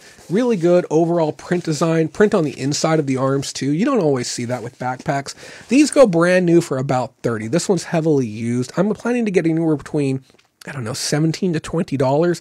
The reason I would have thought it'd be more, but I didn't notice there was some damage to it until I actually went to zip it up. And I had gone with someone today and we packed in a whole bunch of items on the inside. So this actually served its purpose. We paid $2 for this. Yeah, it is a really nice floral, James. I'm very pleased with the color on this. And that's another thing too, that when we move forward and we keep talking about items in the future, we're going to be talking about some of the visual aesthetics of the item. We want items that look beautiful when we photograph them, especially when we're talking about platforms like Mercari. Okay. Now I know, what's his name? Pat the reseller, he left already. Okay. And certain people, okay, and I will talk about him right now. Certain people will leave when I start this portion of the show, but I must stress there is education throughout. I will never, ever ask you to sit here and waste your time. Okay. We're always going to be talking about things that are going to value your business. They might not value you today, but I promise you they will value at some point in time. So I was able to get immediate value out of this because I bought this for $2. We were able to load a bunch of items into it and essentially increase my margins right there on the spot. I will flip this out on the back end. Backpacks are great, especially when they're under £1, to be able to fire these out, throw them inside of a poly bag, send them first class, make great margins on them, especially when they're visually beautiful. Oh, also guys and gals, it's 2020, okay? None of that non-specific gender binary type statements. Guys and gals and those who do not have identity. I still have all of these items from the peer test. Okay, we were unable to secure the time to be able to do the interview and discussion with them. We are still planning on giving away up to 10 sets of gold and silver, platinum, scales, testers, diamond testers, everything. Okay, we're going to be giving away 10 sets. Okay, most of them are going to be going to patrons, but non-patrons are going to be eligible too. We just got to get the interview done first. And the reason is I want to know how to be able to use all of the stuff that's included here so that way I can help anyone who does need help. So I promise you that's on the plate as well. I picked up a collection of hats. Guys, Plant Good Seeds. These were $2 each. And I asked, I'm like, hey, would you just do all three for $5? She said, sure. And I handed her a $5 bill and she tried to give me $2 change back. Okay, and I stopped her. I'm like, no. I'm like, you actually don't owe me anything. She said, what? It took her a second. Plant Good Seeds, guys. Be good people. I got great hats. I got this golf hat. Okay. I expect to get on the low end $15. Now, certain ones of these can go much, much higher. They can get up to $25, $35, $45, depending on the age. It doesn't seem horribly old, but this mesh trucker style, when it comes to, oil and gas style hats, these things almost always sell to as long as they're listed well. And this is another example, too, of how a gorgeous photo on this hat is going to be the reason why it's going to sell. The Flat Earth guy, I'm listing hats right now. One of your hats is going to sell before this show ends, okay? Just watch it. I'm planting some good seeds for you. I got another hat here too. This is a Special Forces hat, okay? And it says Elite Special Forces. This is actually an Oakley hat, okay? Now this one's used. It's got the sweat stains on the inside. I'm going to buy one of those little brackets where I can wash this inside the washer. I'm going to get it looking good. Some of these Oakley Special Forces hats go for as much as $30 or $40. But frankly, if I got $20 for it, I'd be more than fine with that as well. And then I got this one. This was spotted by someone I was with. This beautiful Neff beanie. And it's in great shape too. So if your head wants to look like a zebra, this is the way to do it. I believe it's going to be about $15. Now here's the thing. When it comes to like premium brands and styles and stuff to that effect, this could be part of a limited run or a special series or special style or something to that effect, to where it could be worth 2, 3, 4 times as much. I have no clue. I'll tell you what, guys, we have technology again. If you guys didn't know this, we have technology. How about we do this? Let's do, how's that look? Okay, let's look this up really quick. Let me see if I can make this work. I got to shuffle things around. Give me 1 second.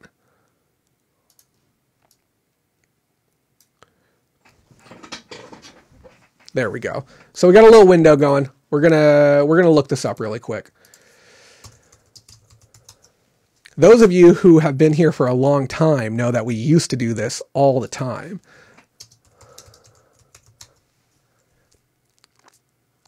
Wow. Okay, hold on. My computer is chugging. It does not like that I'm doing this.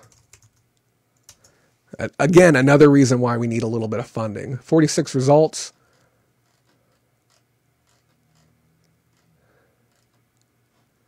There it is right there. This one's new with tags, 25 or a best offer. Let me see what completed looks like. See if any of these bad boys are actually selling. I'm not seeing any sold on that. So that might be one of those items that we need to go long tail on, and that's okay if we have to go long tail. It's not the end of the world if we do. But it's in really, really good condition. Probably good enough condition that I could go NWOT if I had to, because it looks really, really nice. Hello to you, Simply Dana. Thank you for joining in. Oakley board shorts sell well too. Yes, as long as they're authentic. I'm going to change my name to Triangular Earth Guy. Yes. Perf finds for you. Hey, Jay and everyone. Happy New Year's. Finally made it. Salutations, my friend. Happy to have you as always.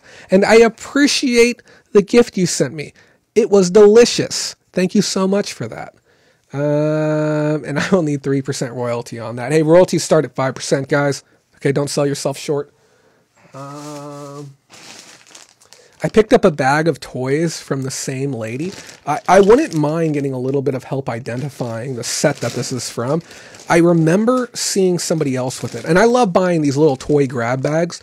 The things that I do with these after I pick out the ones that I want is I'll build lots of toys, and I'll just do a toy lot on Mercari. It'll be 20 or 30 small toys. Just ask, I don't know, 20, 25 bucks sometimes. People will pay that money on that stuff. So there was a couple in here that really caught my eye, and she let me do a little mix and match. We got a little Pikachu, and Pikachus always sell well. Let me see if this one works. I don't know if it's, yeah, it's lighting up. Nice. So this one does actually work. But this is the one that I actually needed help with. I've got these toys. Actually, I got a few that I want to hand with, if anybody does wish to help.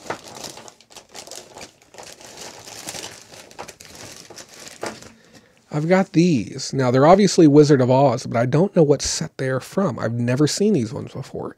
So if you recognize the set that these are from, I'd love to know. And I'm sure there's some information on the bottom. Don't go out of your way. I'm just asking if you just recognize it from sight. But I picked those up because I thought that they might be worth a few bucks. And then this guy looks super familiar, but I cannot tell where he is from. So, oh, the Green Fairy Sleeping Beauty. Thank you for that. I totally missed that. I thought they were all Wizard of Oz. Good to know. Thank you. So we got that random toy lot. I paid $3 for that. And then honestly, what I'll do with some of the other stuff, if it doesn't go to Mercari, I do these conventions. Like I'm going to be doing them twice a year now to sell trading cards, pops, action figures, collectibles. I can put a bowl like that out and I can say $2 for any figure and they will sell there. People will walk up, they'll have their kid. I'm like, oh yeah, any figure in there, it's $2. And they'll grab these figures and pay $2 and I'll get a great return on investment on stuff like that. I got a bunch of stuff that Susan is going to want to steal from me when she watches this episode. But I must remind you, if you're a patron, you can buy anything that you see here tonight at cost if you plan to keep it. If you plan to sell it, you can't have it. Okay, but if you plan to keep it, something you want, I'll sell it to you for cost. Every now and then we have an exception. We have one coming up here soon just because I have so much into it and I know how much money I can get out on the back end. We got this. It's one of those dream lights, one of those pill lights, but this one's Hello Kitty themed. These ones go for anywhere between $20 to $28, depending on the market, the condition, how aggressive you want to be as far as pricing. I picked this one up for $2. I am raising my cost basis. I think I've talked about this before. I don't want to list anything that I'm going to make less than $20 on. And I know with the hats, I showed you slightly lower margins, but the way that I factor that out is that I am spending $5 on the front end and getting $55 out on the back end. And I'm aware it's spread across multiple listings, but that's how I'm factoring that out when I'm doing those individual deals. If you thought that other plush was cute, I've been buying a lot of stuff specifically because it has visual appeal on Mercari. And I know people are going to buy things because they look nice. Wow Wow Wubsy for the yellow cat. I'll have to look that up after the show. Thank you, Beth. Check out this cutie. Okay. This is a what's the brand again? Hold on. Nakajima, the original makers of the Hello Kitty plush. If you remember that post that we put up on Facebook with me and Susan holding a giant Hello Kitty, that was a Nakajima as well. Great condition. It's got the little beanies in the butt, so it's a nice little heavy one. And this thing will definitely sit up on its own, no problem. I'll probably get $25 to $30 for this on Mercari because someone's just going to buy it because it's a beautiful looking Hello Kitty. I paid, I think, $2 for this one. And then, yeah, we got a whole, I got so much plush, guys. Look at this one. Again, another example of a very, very visually appealing plush. And this will probably be $15 to $20 on Mercari. And I'm willing to work with a lower cost basis on Mercari because pretty things just sell. Why not? So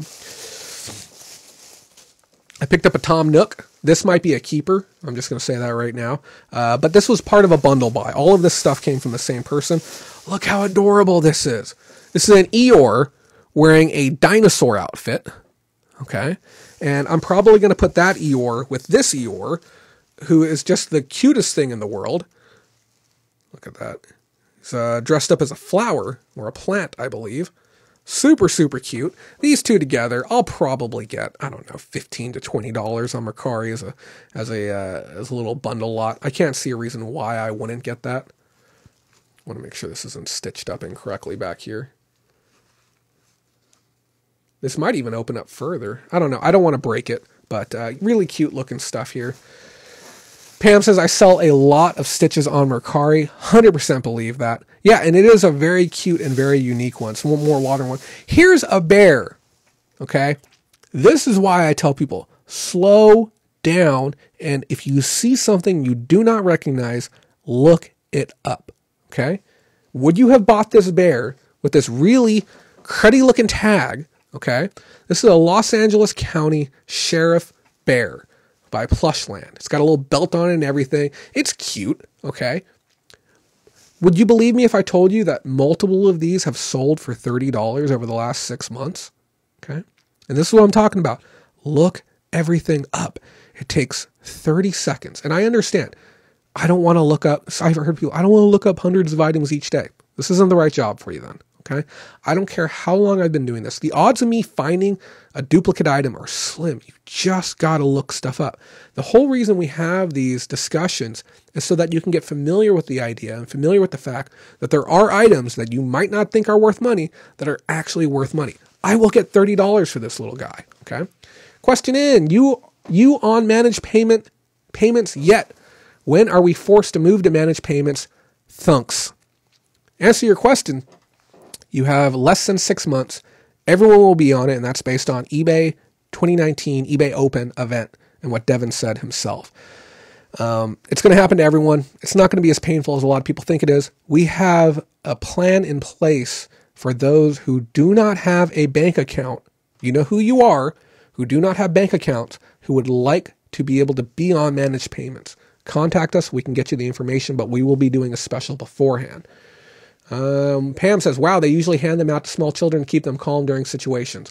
That might explain why this is so rare. Now, they have a larger version. The larger version, I think, is actually worth less. But I was very, very pleased to get this one with the tag. It says $9.99 for kids. I'm sure that's maybe like a call-in help number.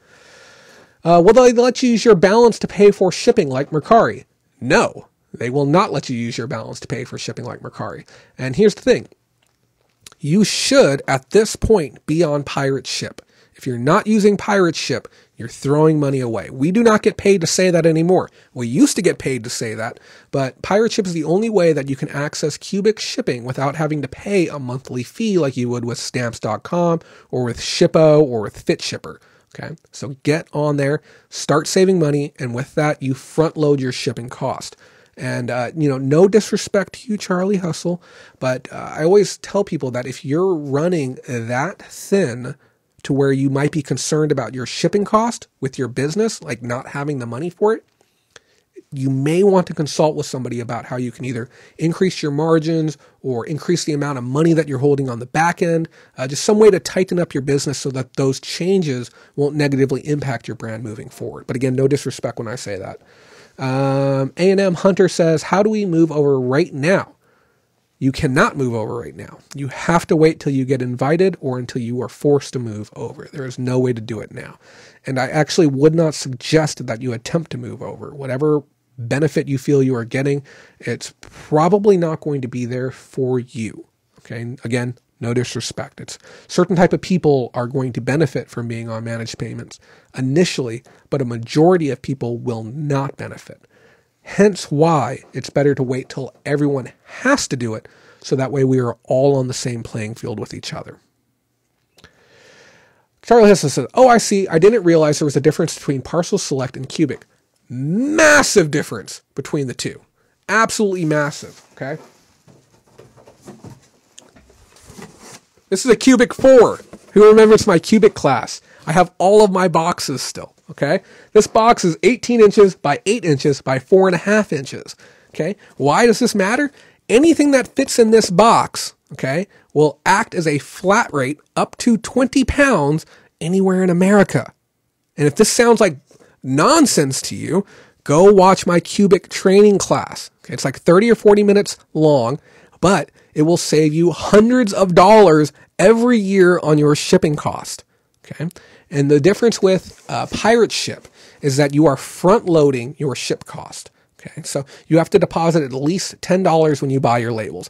I have them take $100, and once I get to zero, they take another $100 out again. I used to do $500, okay, but that was too much volatility in my accounting for me to be okay with doing that. So I do $100 at a time.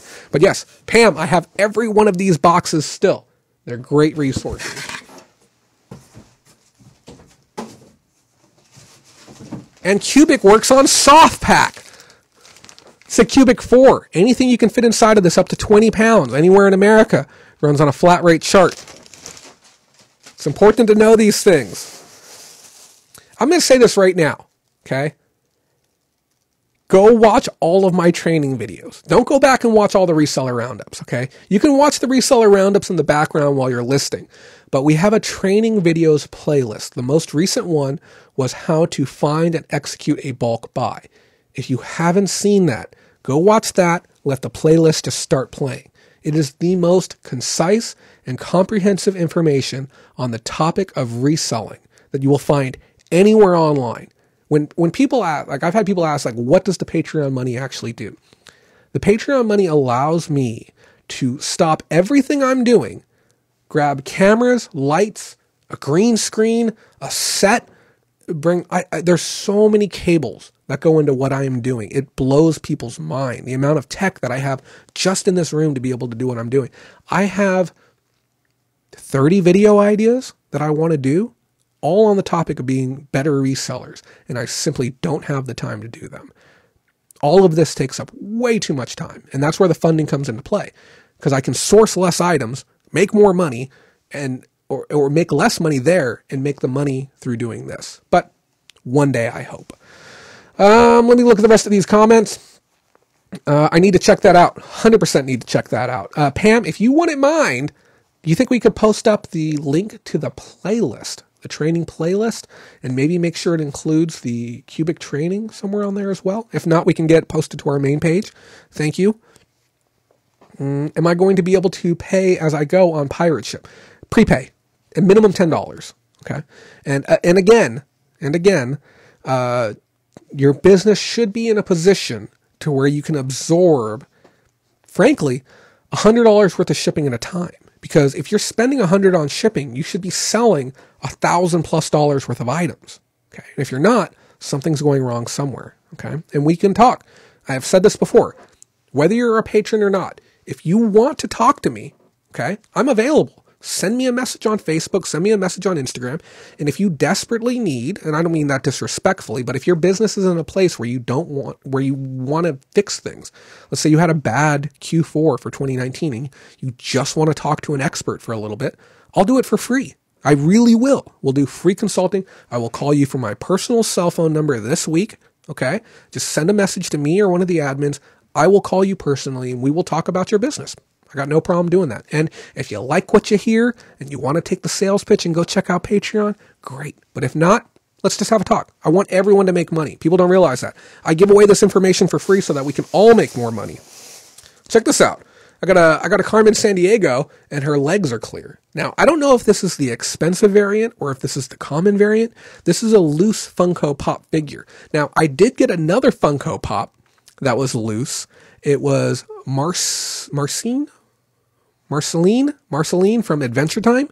And I bought it for 50 cents and I just gave it to Daniel, kindness of my heart. And I later look it up and it turns out it's a $24 figure loose. Okay. This one I didn't look up. I just think Carmen Sandiego's cool. I paid $1 for her. She might be worth, I don't know, 20 or 20 cents. I have no clue, but I just went ahead and got her anyways. And there's a good handful of items that I just bought for the sake of buying today. Sue me, you know.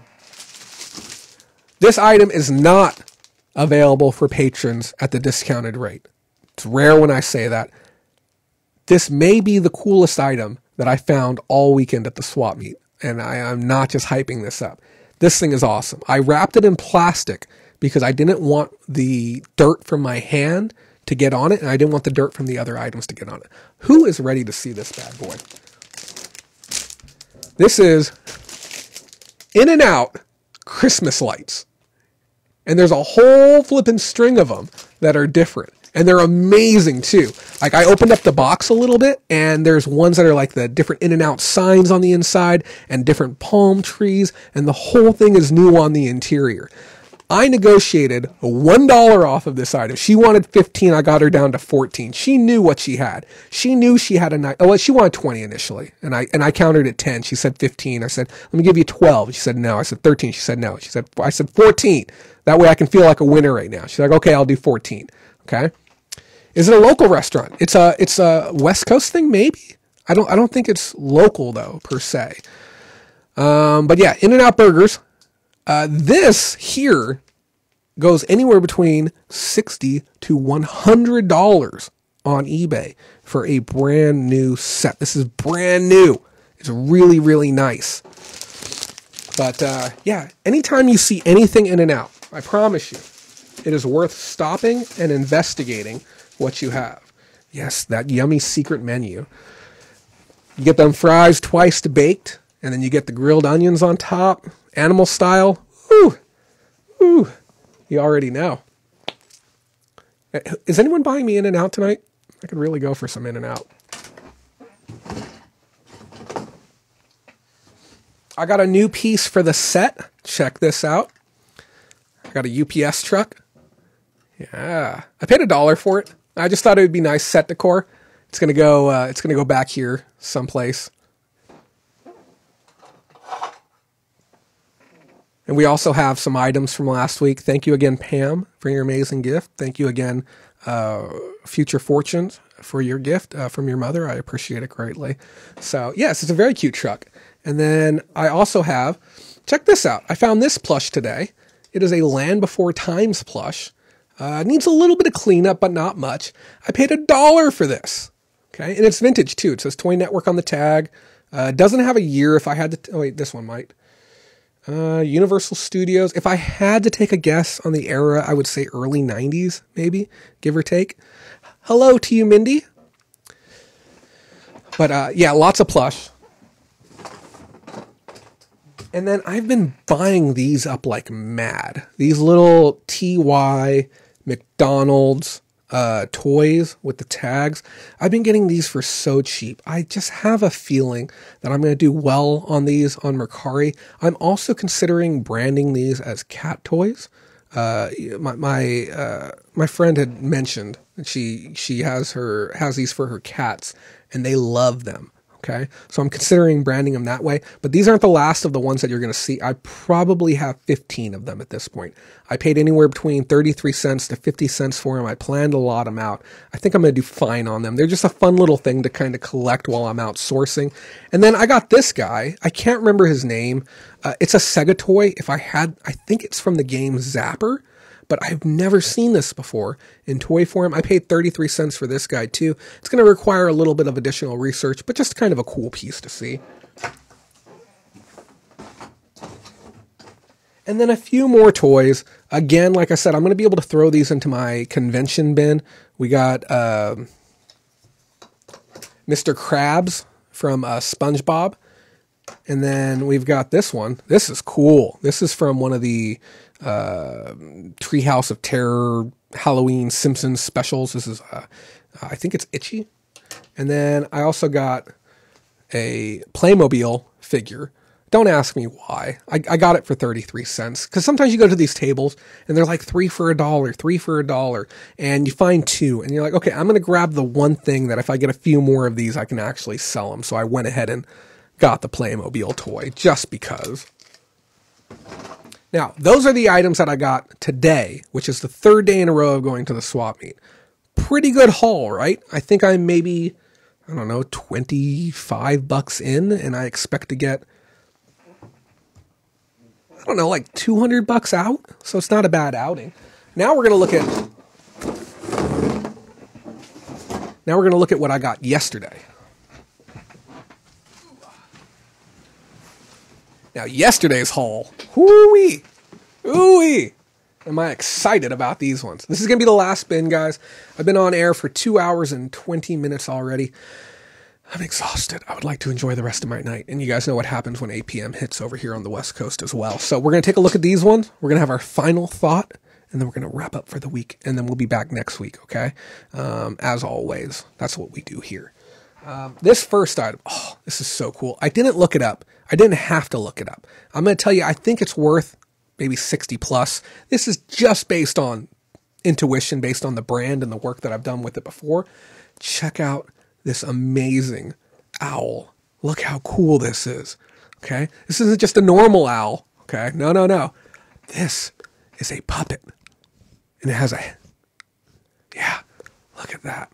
This is a really high quality owl. It's very, very soft to the touch. You can see really nice high quality fibers. This is a Folk Manus brand. I've seen this brand in high-end gift shops before. Yes, of course I bought an owl. Yes, of course I bought an owl. There's money to be made. I've got to make that money. I know some of you understand that I have an aversion to owls. I had an ex that was obsessed with owls, but old news, I'm over it. So I picked this guy up. I paid $3 for this owl. I haven't looked it up, but I'm pretty sure I'm going to get some decent bucks for it. No exorcist head. Tell me that's not a quality plush. If you saw that for $3, you got to pick it up. Maybe if we reach some of our funding goals, A&M Hunter, I'll do some skits. And I'll tell you right now, I hired a voice actor for a piece that was supposed to be done today. I have all of the materials. I simply don't have the time to get it assembled. I was going to play a character. I was going to play the role of Jordan Sweetnam in the video, but I simply didn't have the time. So I don't know if I'm going to have to scrap the material or if I'm just still going to shoot it anyways, but I don't know. We'll find out. Up next, 5 copies of World of Simulators for the PlayStation 4. All of these are all in great condition. These appear to be customer returns or item rejects. Yeah, these are made region free, so they'll work anywhere in the world, which is fantastic. This is a hard game to come by. This sells anywhere between $30 to $40 used consistently with solid sales history on it. It's considered a rare game on the PlayStation 4. I paid $10 a copy, and trust me, I tried to negotiate. This lady would not take $9 a copy. I asked her, I'm like, if I buy all 5, will you do 9 each? Nope, wouldn't budge at all. But she knew that, that she was going to get 10. If I didn't buy it, somebody else would. Pam says, Jay, that owl sold on eBay for $61. It's my intuition for you right there. And I swear to you, I didn't look it up. Because, if you see that for $3 at the swap meet, you're not going to stop and look the thing up. So, yeah, I'm going to sell these minimum $30 each. It's going to be about $15 profit per copy across the board, $15 at 5, $75 out on the back end. I paid more than I wanted to, but I'm not going to say no to a free $75. It was my choice. Do I want the $75 or not? And I said, yeah, I want it because it's 1 listing and 5 packages. It's not that bad.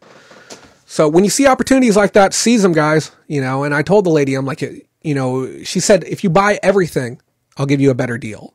And she only had 5 copies of that. Everything else was maybe like $8 to $10 PlayStation 4 games. And I said, I would buy 100 copies of that, but you only got 5 of those. So, and I'm not scared. It's time. It's time. I picked up another bag of toys. I think that the piglet inside of the tub might be the most valuable thing in here, but this was only $2. And I have a friend who wanted one of these little Hello Kitties.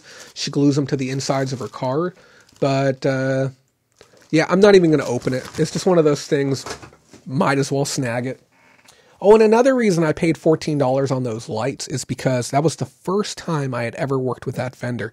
And she had some of the coolest stuff out there I'd ever seen. And I knew that it was going to be worth the trouble to build that bridge with her. She said she's going to be out there every Sunday this year. So I said, okay, I'll pay you $14. I'm fine with that. Whoa. Pam says, if you find the monkey Folk Manus, it's sold for $150 pre-owned. Wow. That is shocking. I also picked up this one. I don't know if this is a puppet or what. Yeah, it's a hand puppet. You can't control the mouth, but you can control the arms. This brand on this one, I've never seen this before. Anya International. It says another by Anya International. It's a moose. A little bit on the heavy side. It's definitely over a pound. I paid $1 for that. Anytime I can get a quality puppet for $1, $3, I'm going to go ahead and take it. That same lady who sold me the owl, I bought this from her too. I paid $2 for it. This is a Russ toy, and what is it, early 80s?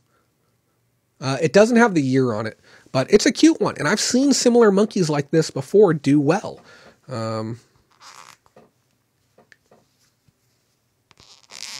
Yeah, great little toy.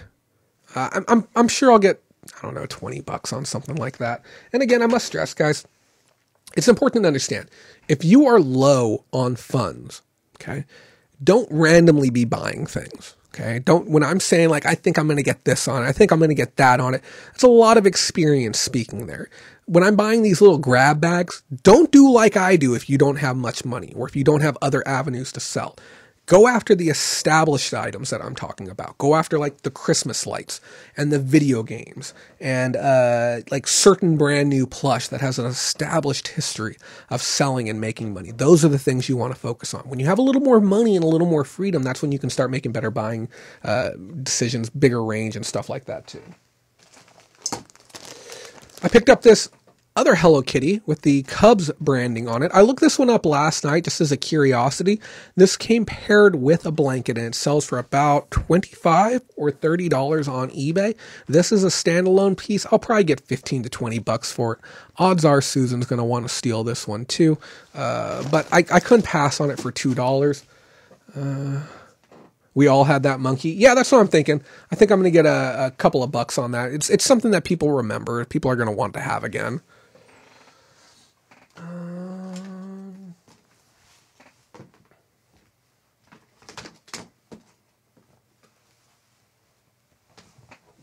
I got more of those little ones that I was telling you about. I really did get a whole lot of those.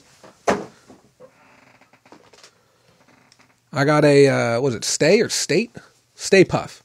Stay Puff marshmallow dude. I paid $1 for him. Again, at $1, I'm not going to lose money on this. I don't have any comp information on it whatsoever. I got another decor piece. This is a solid metal. It's a giant jack. This is just going to go somewhere in the back. Stay puffed. I stay away from plushes for the most part. A&M Hunter, you're missing out on some big bucks. Plush is one of the easiest categories to work. Most of it's under £1. You can ship it inside of a bag. Just double up a poly bag if you need to. And yes, a cast iron jack. Yeah, so plush, I make a fortune on plush. Several $1,000s a year in plush. Pam, you're going to love this one. Even you too, Mindy. Check this out. I picked up this Build-A-Bear Sully. Okay. Even got the little butt tag and everything. Got the little Build-A-Bear tag over here. This guy is still soft and damn near new. $1. $1 is what she asked for it. And I was blown away. And I'm like, what? She's like, yeah. All of the plush over there are $1. I'm like, all of them? And then I picked this up. Look at this guy. Super soft, cuddly. This is Mercari Gold. These giant stuffed animals. Okay. People love this stuff. This is a Hug Fun from Kowloon, Hong Kong. That's crazy. Kowloon, that's where the walled city was. But yeah, I'm like, even this one, she's like, yeah, it's $1. And this thing feels brand new. It doesn't feel like it's been sitting out of the swap meet. And yeah, Easter is coming up. When you see stuff like this and stuff like this for $1, it's free money. They're just giving the stuff away. It's free real estate, guys. Okay.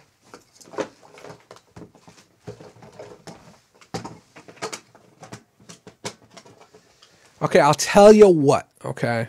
I get it. We've looked at enough plush. I'll show you some items that aren't plush now, okay?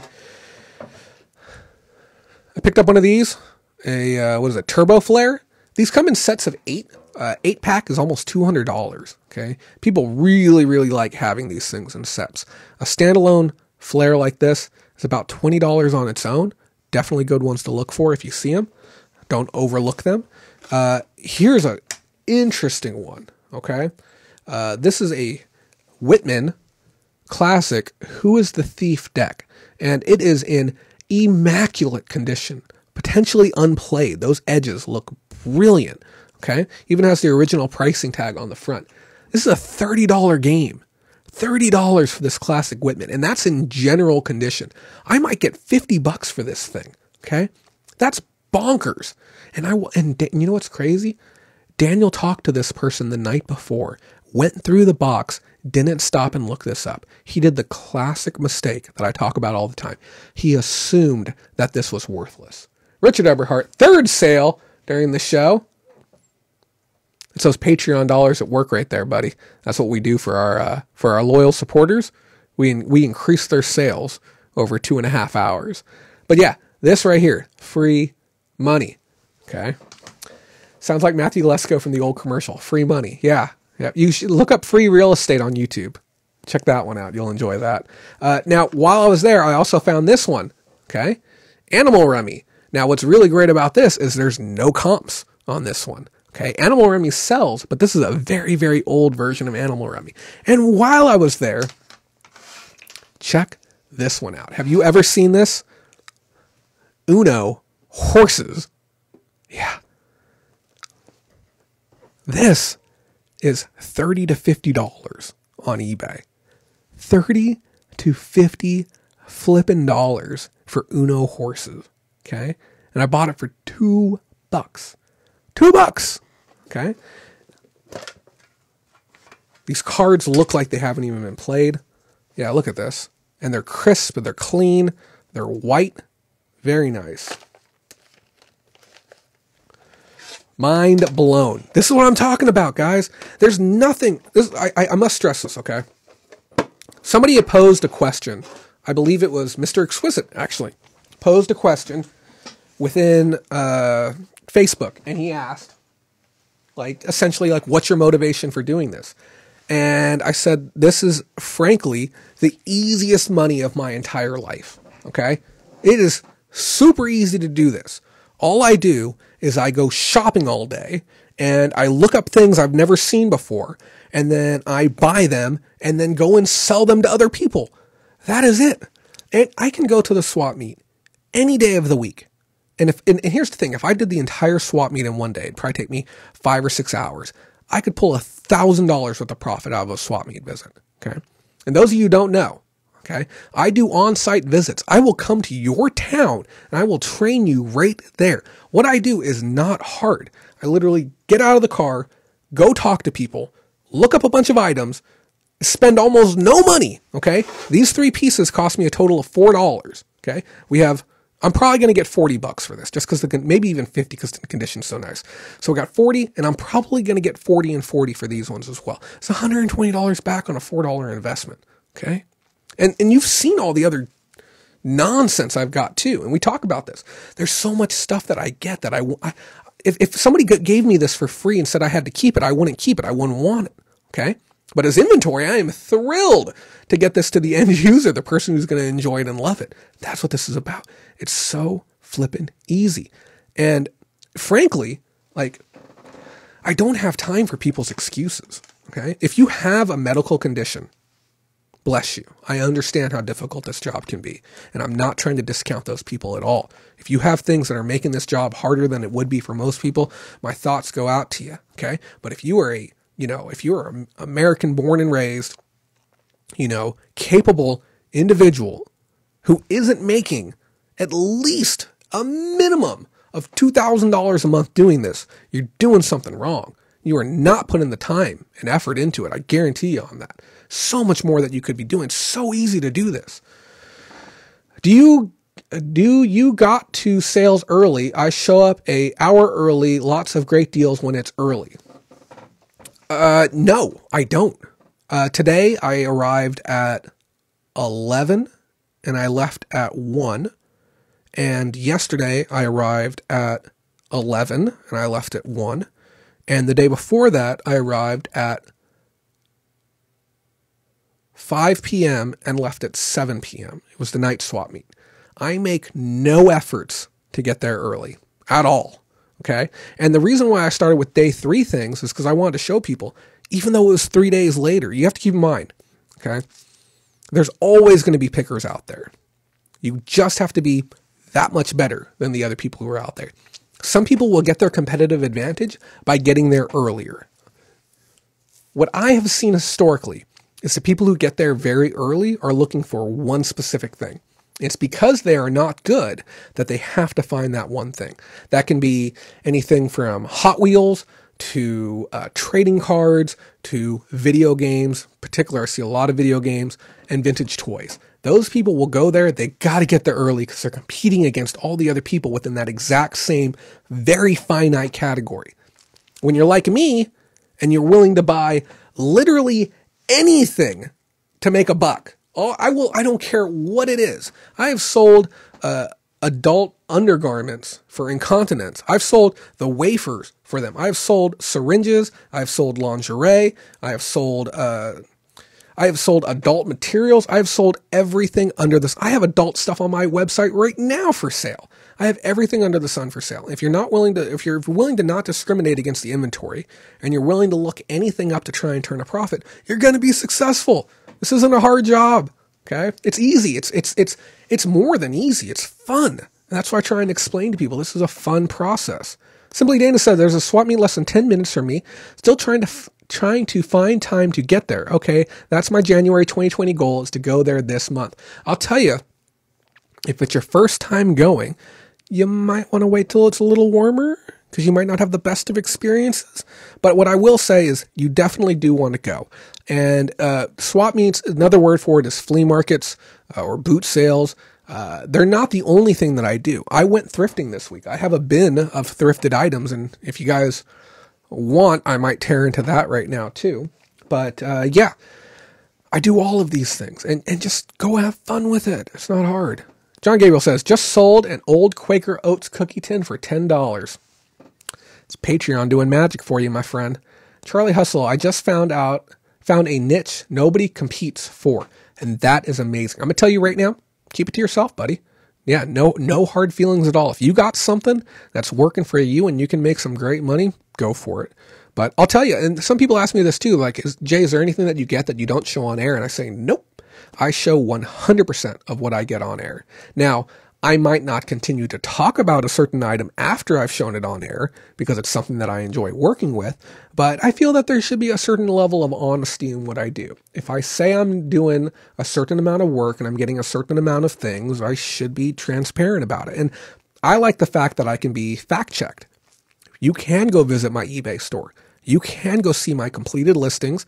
You can see what things sold for. You can see what I have available now. You can see what didn't sell. All of it's out there. And I can't think of another person who does the YouTubes who offers that level of transparency. And I don't want to BS anyone. Okay. A&M Hunter says, biggest flip ever. I purchased a copy of Spud's Adventure for $5,000 and I sold it for $8,500. It's probably one of my biggest sales. Mindy says, you should do well. Join Patreon and we can help you do more. 100% true. Yeah, our Patreon team is fantastic. Charlie Hustle says, too lowball for you. If it's in quantity, I'm willing to work with anything. I really am. Even if the margins are smaller, if it's list one and be done. Just like when I talked about with the bulk buying video. If you haven't seen that, please go check it out. It's such a fun video that I shot. I was standing in the middle of a bulk buy, and some of the items that I'm selling, I paid $275 for, and they're getting sold for $5.50, $6. So, I'll work on micro margins when it comes into scale. Let's see what else we got here. I don't worry about competing resellers in the same niche. Plenty for everyone. Generally speaking, there's plenty for everyone. Lee James says, with the private chat, it pays for itself as a Patreon. Yes, it does. And I'll be honest, if I wasn't the one running this operation, if somebody else had this going and they had a group chat, I would pay to be in it because I use it myself. And you guys know as well as I do, I am not ashamed to ask for help. If I come across a piece of glass or Tupperware or a signature I can't read or something like that, I ask you guys for help because I think it's worth the value, just for that alone. I apologize if I missed anyone's comment. Let's take a look at a couple more items. I got a few more from today I want to show you. From yesterday. I got two more sets of cards. What I really like is look at the back. It says 29 cents. It was stamped on there. We have crazy faces and hearts. And what I really like about this one is that this is the older version of the two. There's a more modern one, but there's something about the whole, the Redskin that doesn't necessarily fly nowadays. It's kind of iconic of our past. I really like seeing that. So I'm going to list these two together as a set once I open them up and get a little more information about the brand, completeness, and stuff like that. On the low end, I'm expecting 15, but with items like this, you never know how crazy it could get. I'm into them for $1. It could go much higher. Follow our Facebook page. When they do sell, I will let you know on there as well. Thank you, Pam. If you're taking off, I appreciate. Oh, I'm good luck. Okay, you're staying here too. Had 2 sales since the start. Congratulations. Let me see if I have any sales so far. Just a payment received on an item, not an actual sale, but you never know. I did sell from last week. I don't know if you guys remember me talking about this. This just sold on Mercari just now. It's a Simpsons Santa's Little Helper pill plush that sold for $13. And I know it's a small sale, but you know, I was into it for 50 cents and I can't say no to free money. And the reason why I'm willing to work with smaller items on Mercari is because I'm trying to establish my account over there. I want to get up over 100 feedback. I did notice that once I got past about 10 or 15, my sales started becoming very much so more consistent after that. I don't have to constantly promote items and push stuff for things to actually start selling.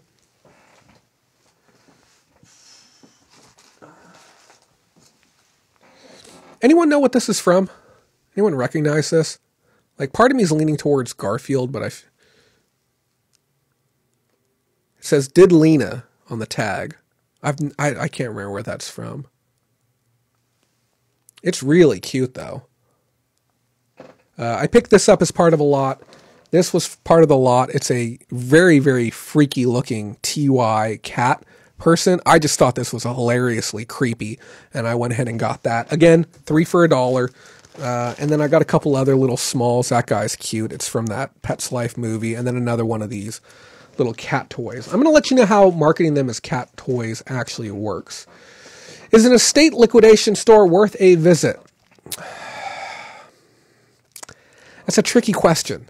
I would say any store that's selling stuff is worth visiting at least once. Even if they're not necessarily a consignment store or not necessarily a thrift store per se, I would say that it's going to be worth the effort to at least check it out, establish a contact, maybe be known as somebody that can buy in quantity, or he's telling like, hey, if you get something that's not necessarily great for local and you're looking for somebody to work with it, I might be able to work with it.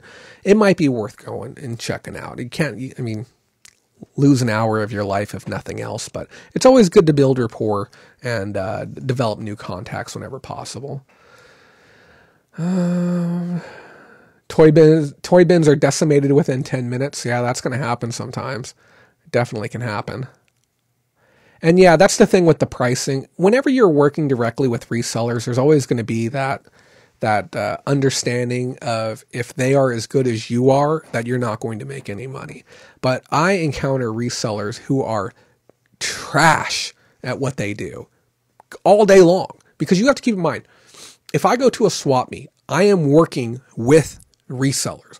All of these items here are purchased from people selling stuff with the attempt to make as much money as they can. The person who sold me the Christmas lights, they believed that they were not going to get anything more than $14 for them. Okay. And for some resellers, that's going to be the peak of their ability, whether they are ineligible or unable or unwilling to start selling online. They're going to get the max that they believe that they can get. Now, I have a different set of beliefs. I believe that I'm going to be able to get up to $100 for that. And you know what's a really wild and crazy? Somebody could buy that off of me for $100 and say, man, that guy's stupid. I can't believe he sold me this brand new set for $100.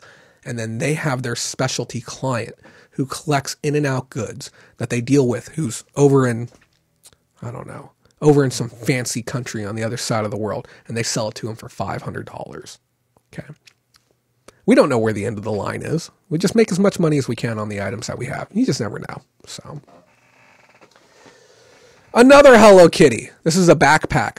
This is going to be an easy sale on Mercari. I'll get $20 for this. No problem. I've been going after more visually aesthetic items for my Mercari store. This hits all the marks to a T. Needs a light amount of cleaning up, and then it's going to be good to go. Charlie Hustle says, that is the nice thing about the bins that I go to. Once you become a regular, they help educate you. No honor once they yell shop, though, lol. Sorry, I couldn't understand that last part, unfortunately. We also picked up, check these out, these marble-like, extra thick professional dominoes. Doesn't professional have 2 Fs? Professional dominoes. Really good condition. Original instructions. Really good looking dominoes. And yeah, I paid $1 for this. I saw a comp. I didn't do much research on this because I had $1 and it didn't really matter. The first comp I saw said 27. It might not be the cheapest. I'm just telling you what I saw. Again, $1. And this can go in a small flat rate, padded flat rate, or even cubic 1 if necessary. Or if cheapest, let me say. Guys, there's 42 of you here. Have you all done me the solid of clicking that like button yet? That does help us out so much. Because I've noticed we only have 38 likes. It'd be really appreciated if you click that button. Thank you, guys. Let's take a look at a few more items. Hey, who wants to find me a comp on this one? I looked on eBay and I didn't see a thing. Okay, check this out. This is a Wyatt Earp game. Wyatt Earp, the old gunslinger. Okay, it's fairly complete. It's missing a couple of small things, but it has the instructions. You know what's so dumb of me? I am such an idiot for not doing this. I didn't even look at the board yet, and I probably should have done that first. But I got this for $3. It's a little crispy, but overall, very cool. I could not find a comp on eBay. I did see other Wyatt Earp versions of the game that did not go for much more than about $30. This one, because of how rare it is, I'd like to think I can get double or if not triple that. Some board games just go for copious amounts of money. But look at these instructions. These are so old. You can tell just by the font alone how old this bad boy is. What year is it? Great question.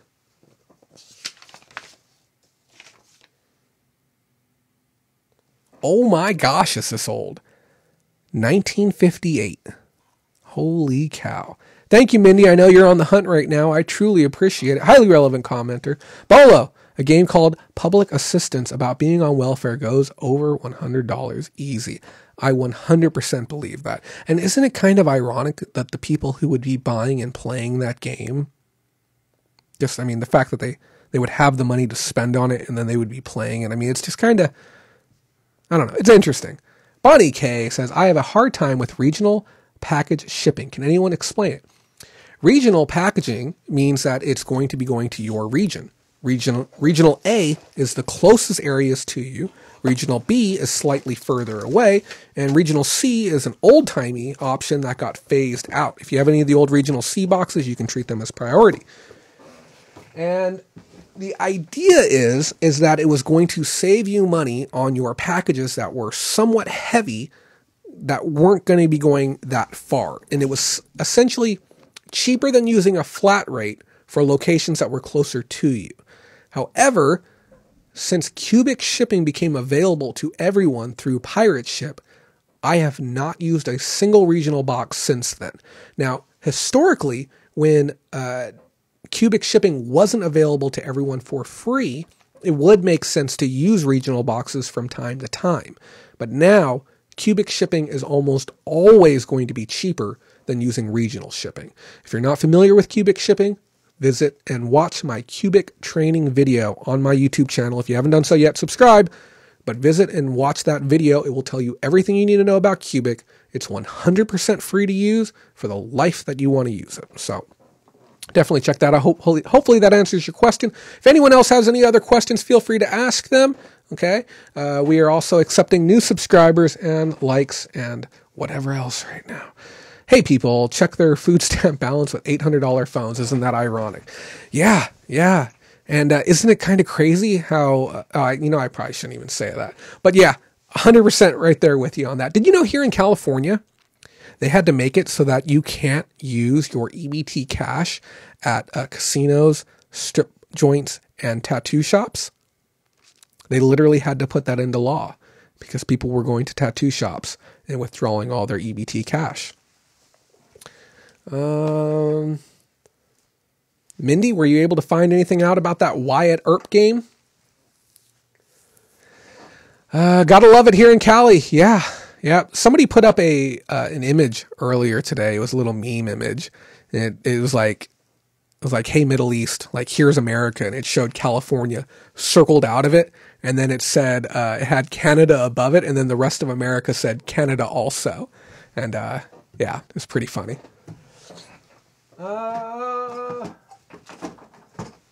Yeah, that's pretty much it. I got some other smalls.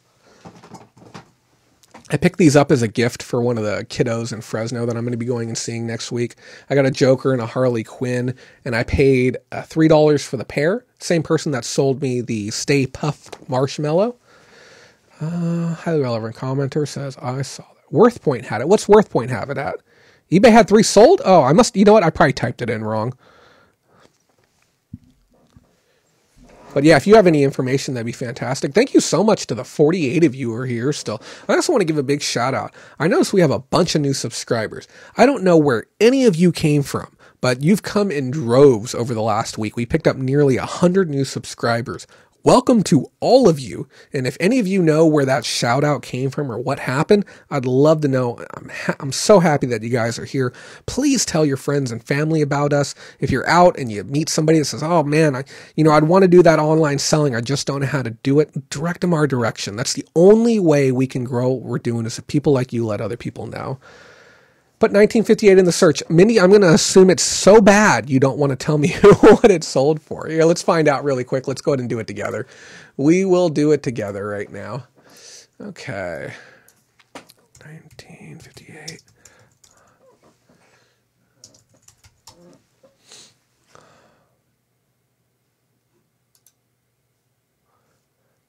Did you see that related search? God.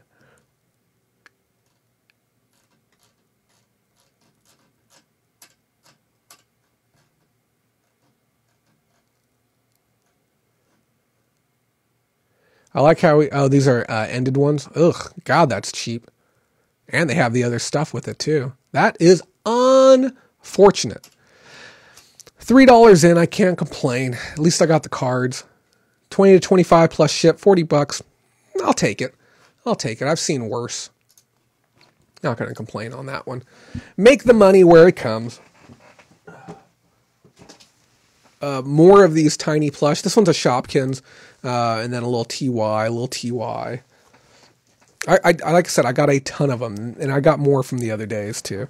Let's go ahead and pull up one item from the first day I went, and then that's going to be our last item for tonight.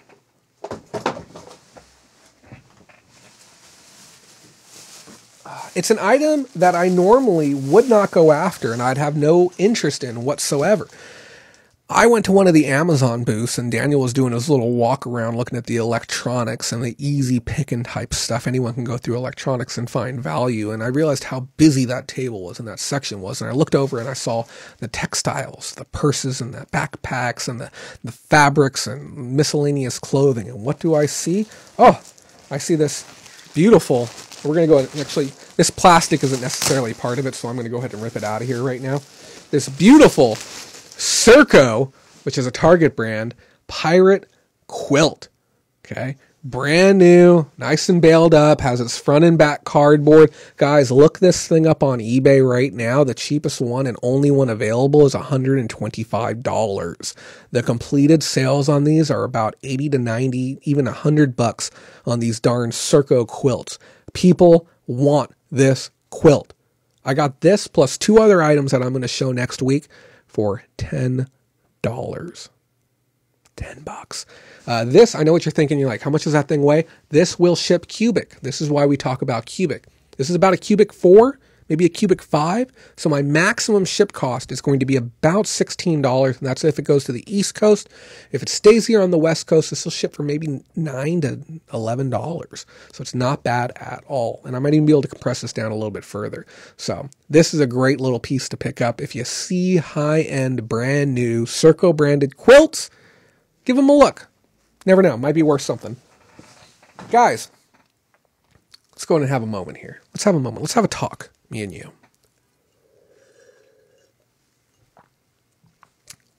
This has been a challenging week for me. But you know what? It's a challenging week for everyone. Every week is going to be as hard as you make it.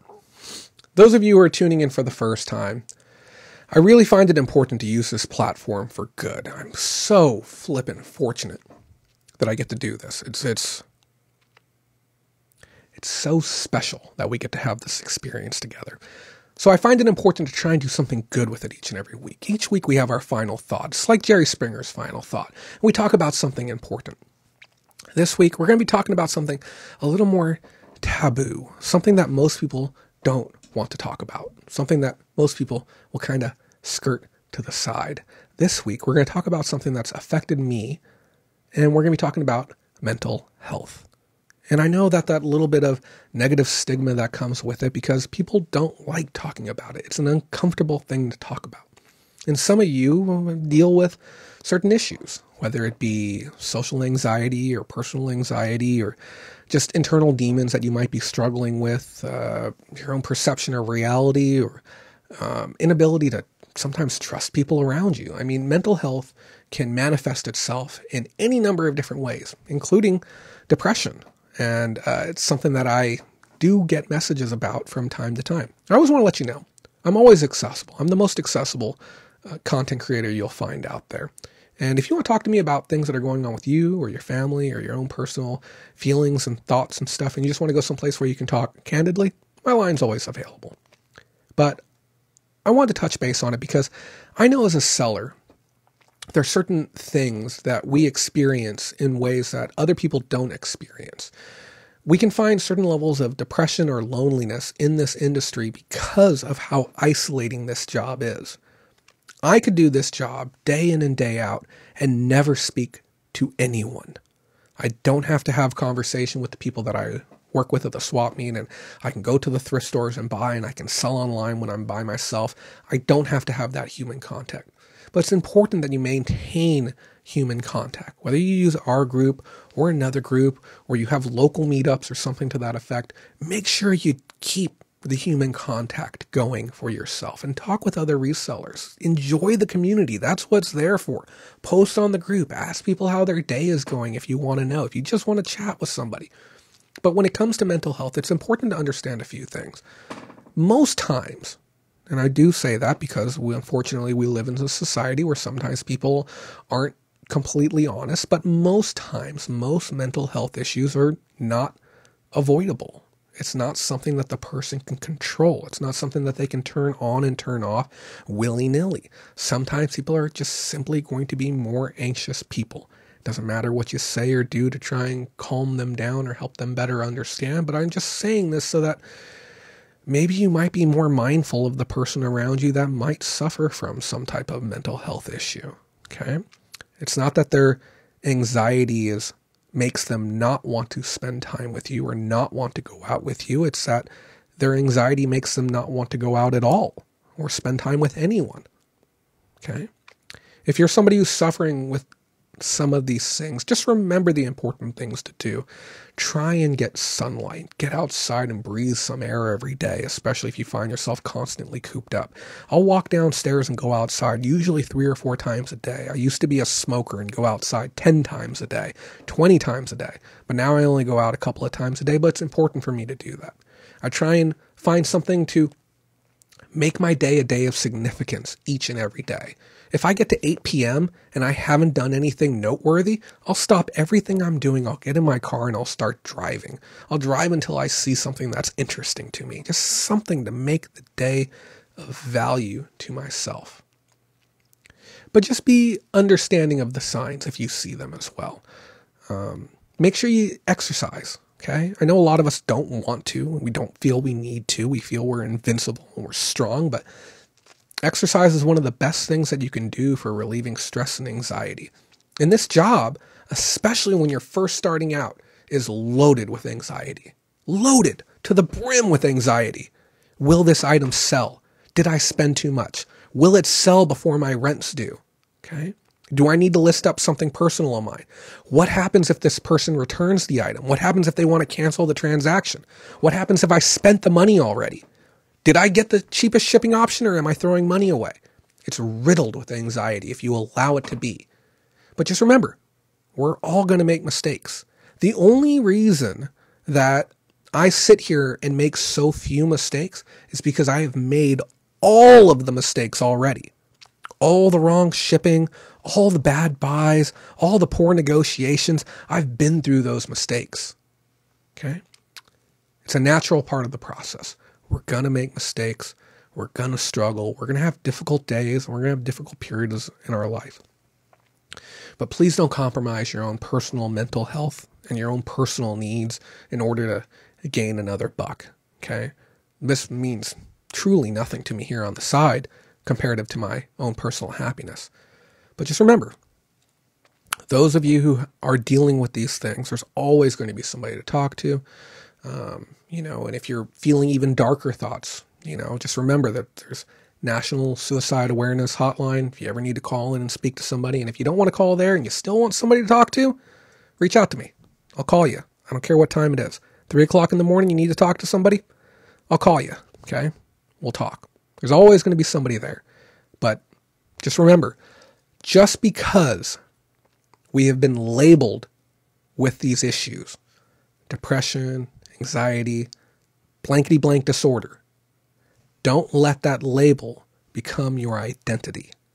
Don't let it be that this is who I am forever and this is the way that it has to stay. Always be willing to get stronger mentally, physically, emotionally. Be willing to get stronger. Be willing to become a better person. Okay? And as you grow stronger, make sure you extend your hand out and grab the next person down. Bring them on up with you too. Okay? That's what we're all here for. Thank you so much, guys, for taking the time to be here tonight.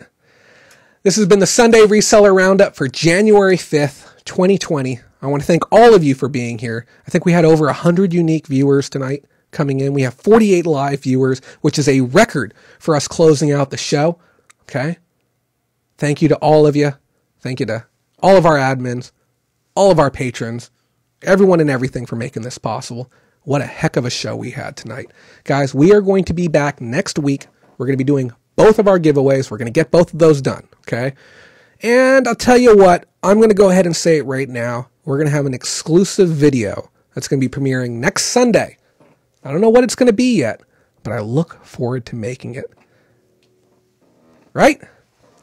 Thank you all for the wonderful comments. I see them all coming in right now. Yoga's definitely helpful. Wisdom comes through the hard road. That is true, my friend. Okay? Don't be afraid to take that long path. Okay? Nothing comes easy in life. And if it did, it wouldn't be worth having. Guys, this has been the Sunday Reseller Roundup again for January 5th, 2020. Remember, if you don't make that money, someone else will. Have a wonderful night.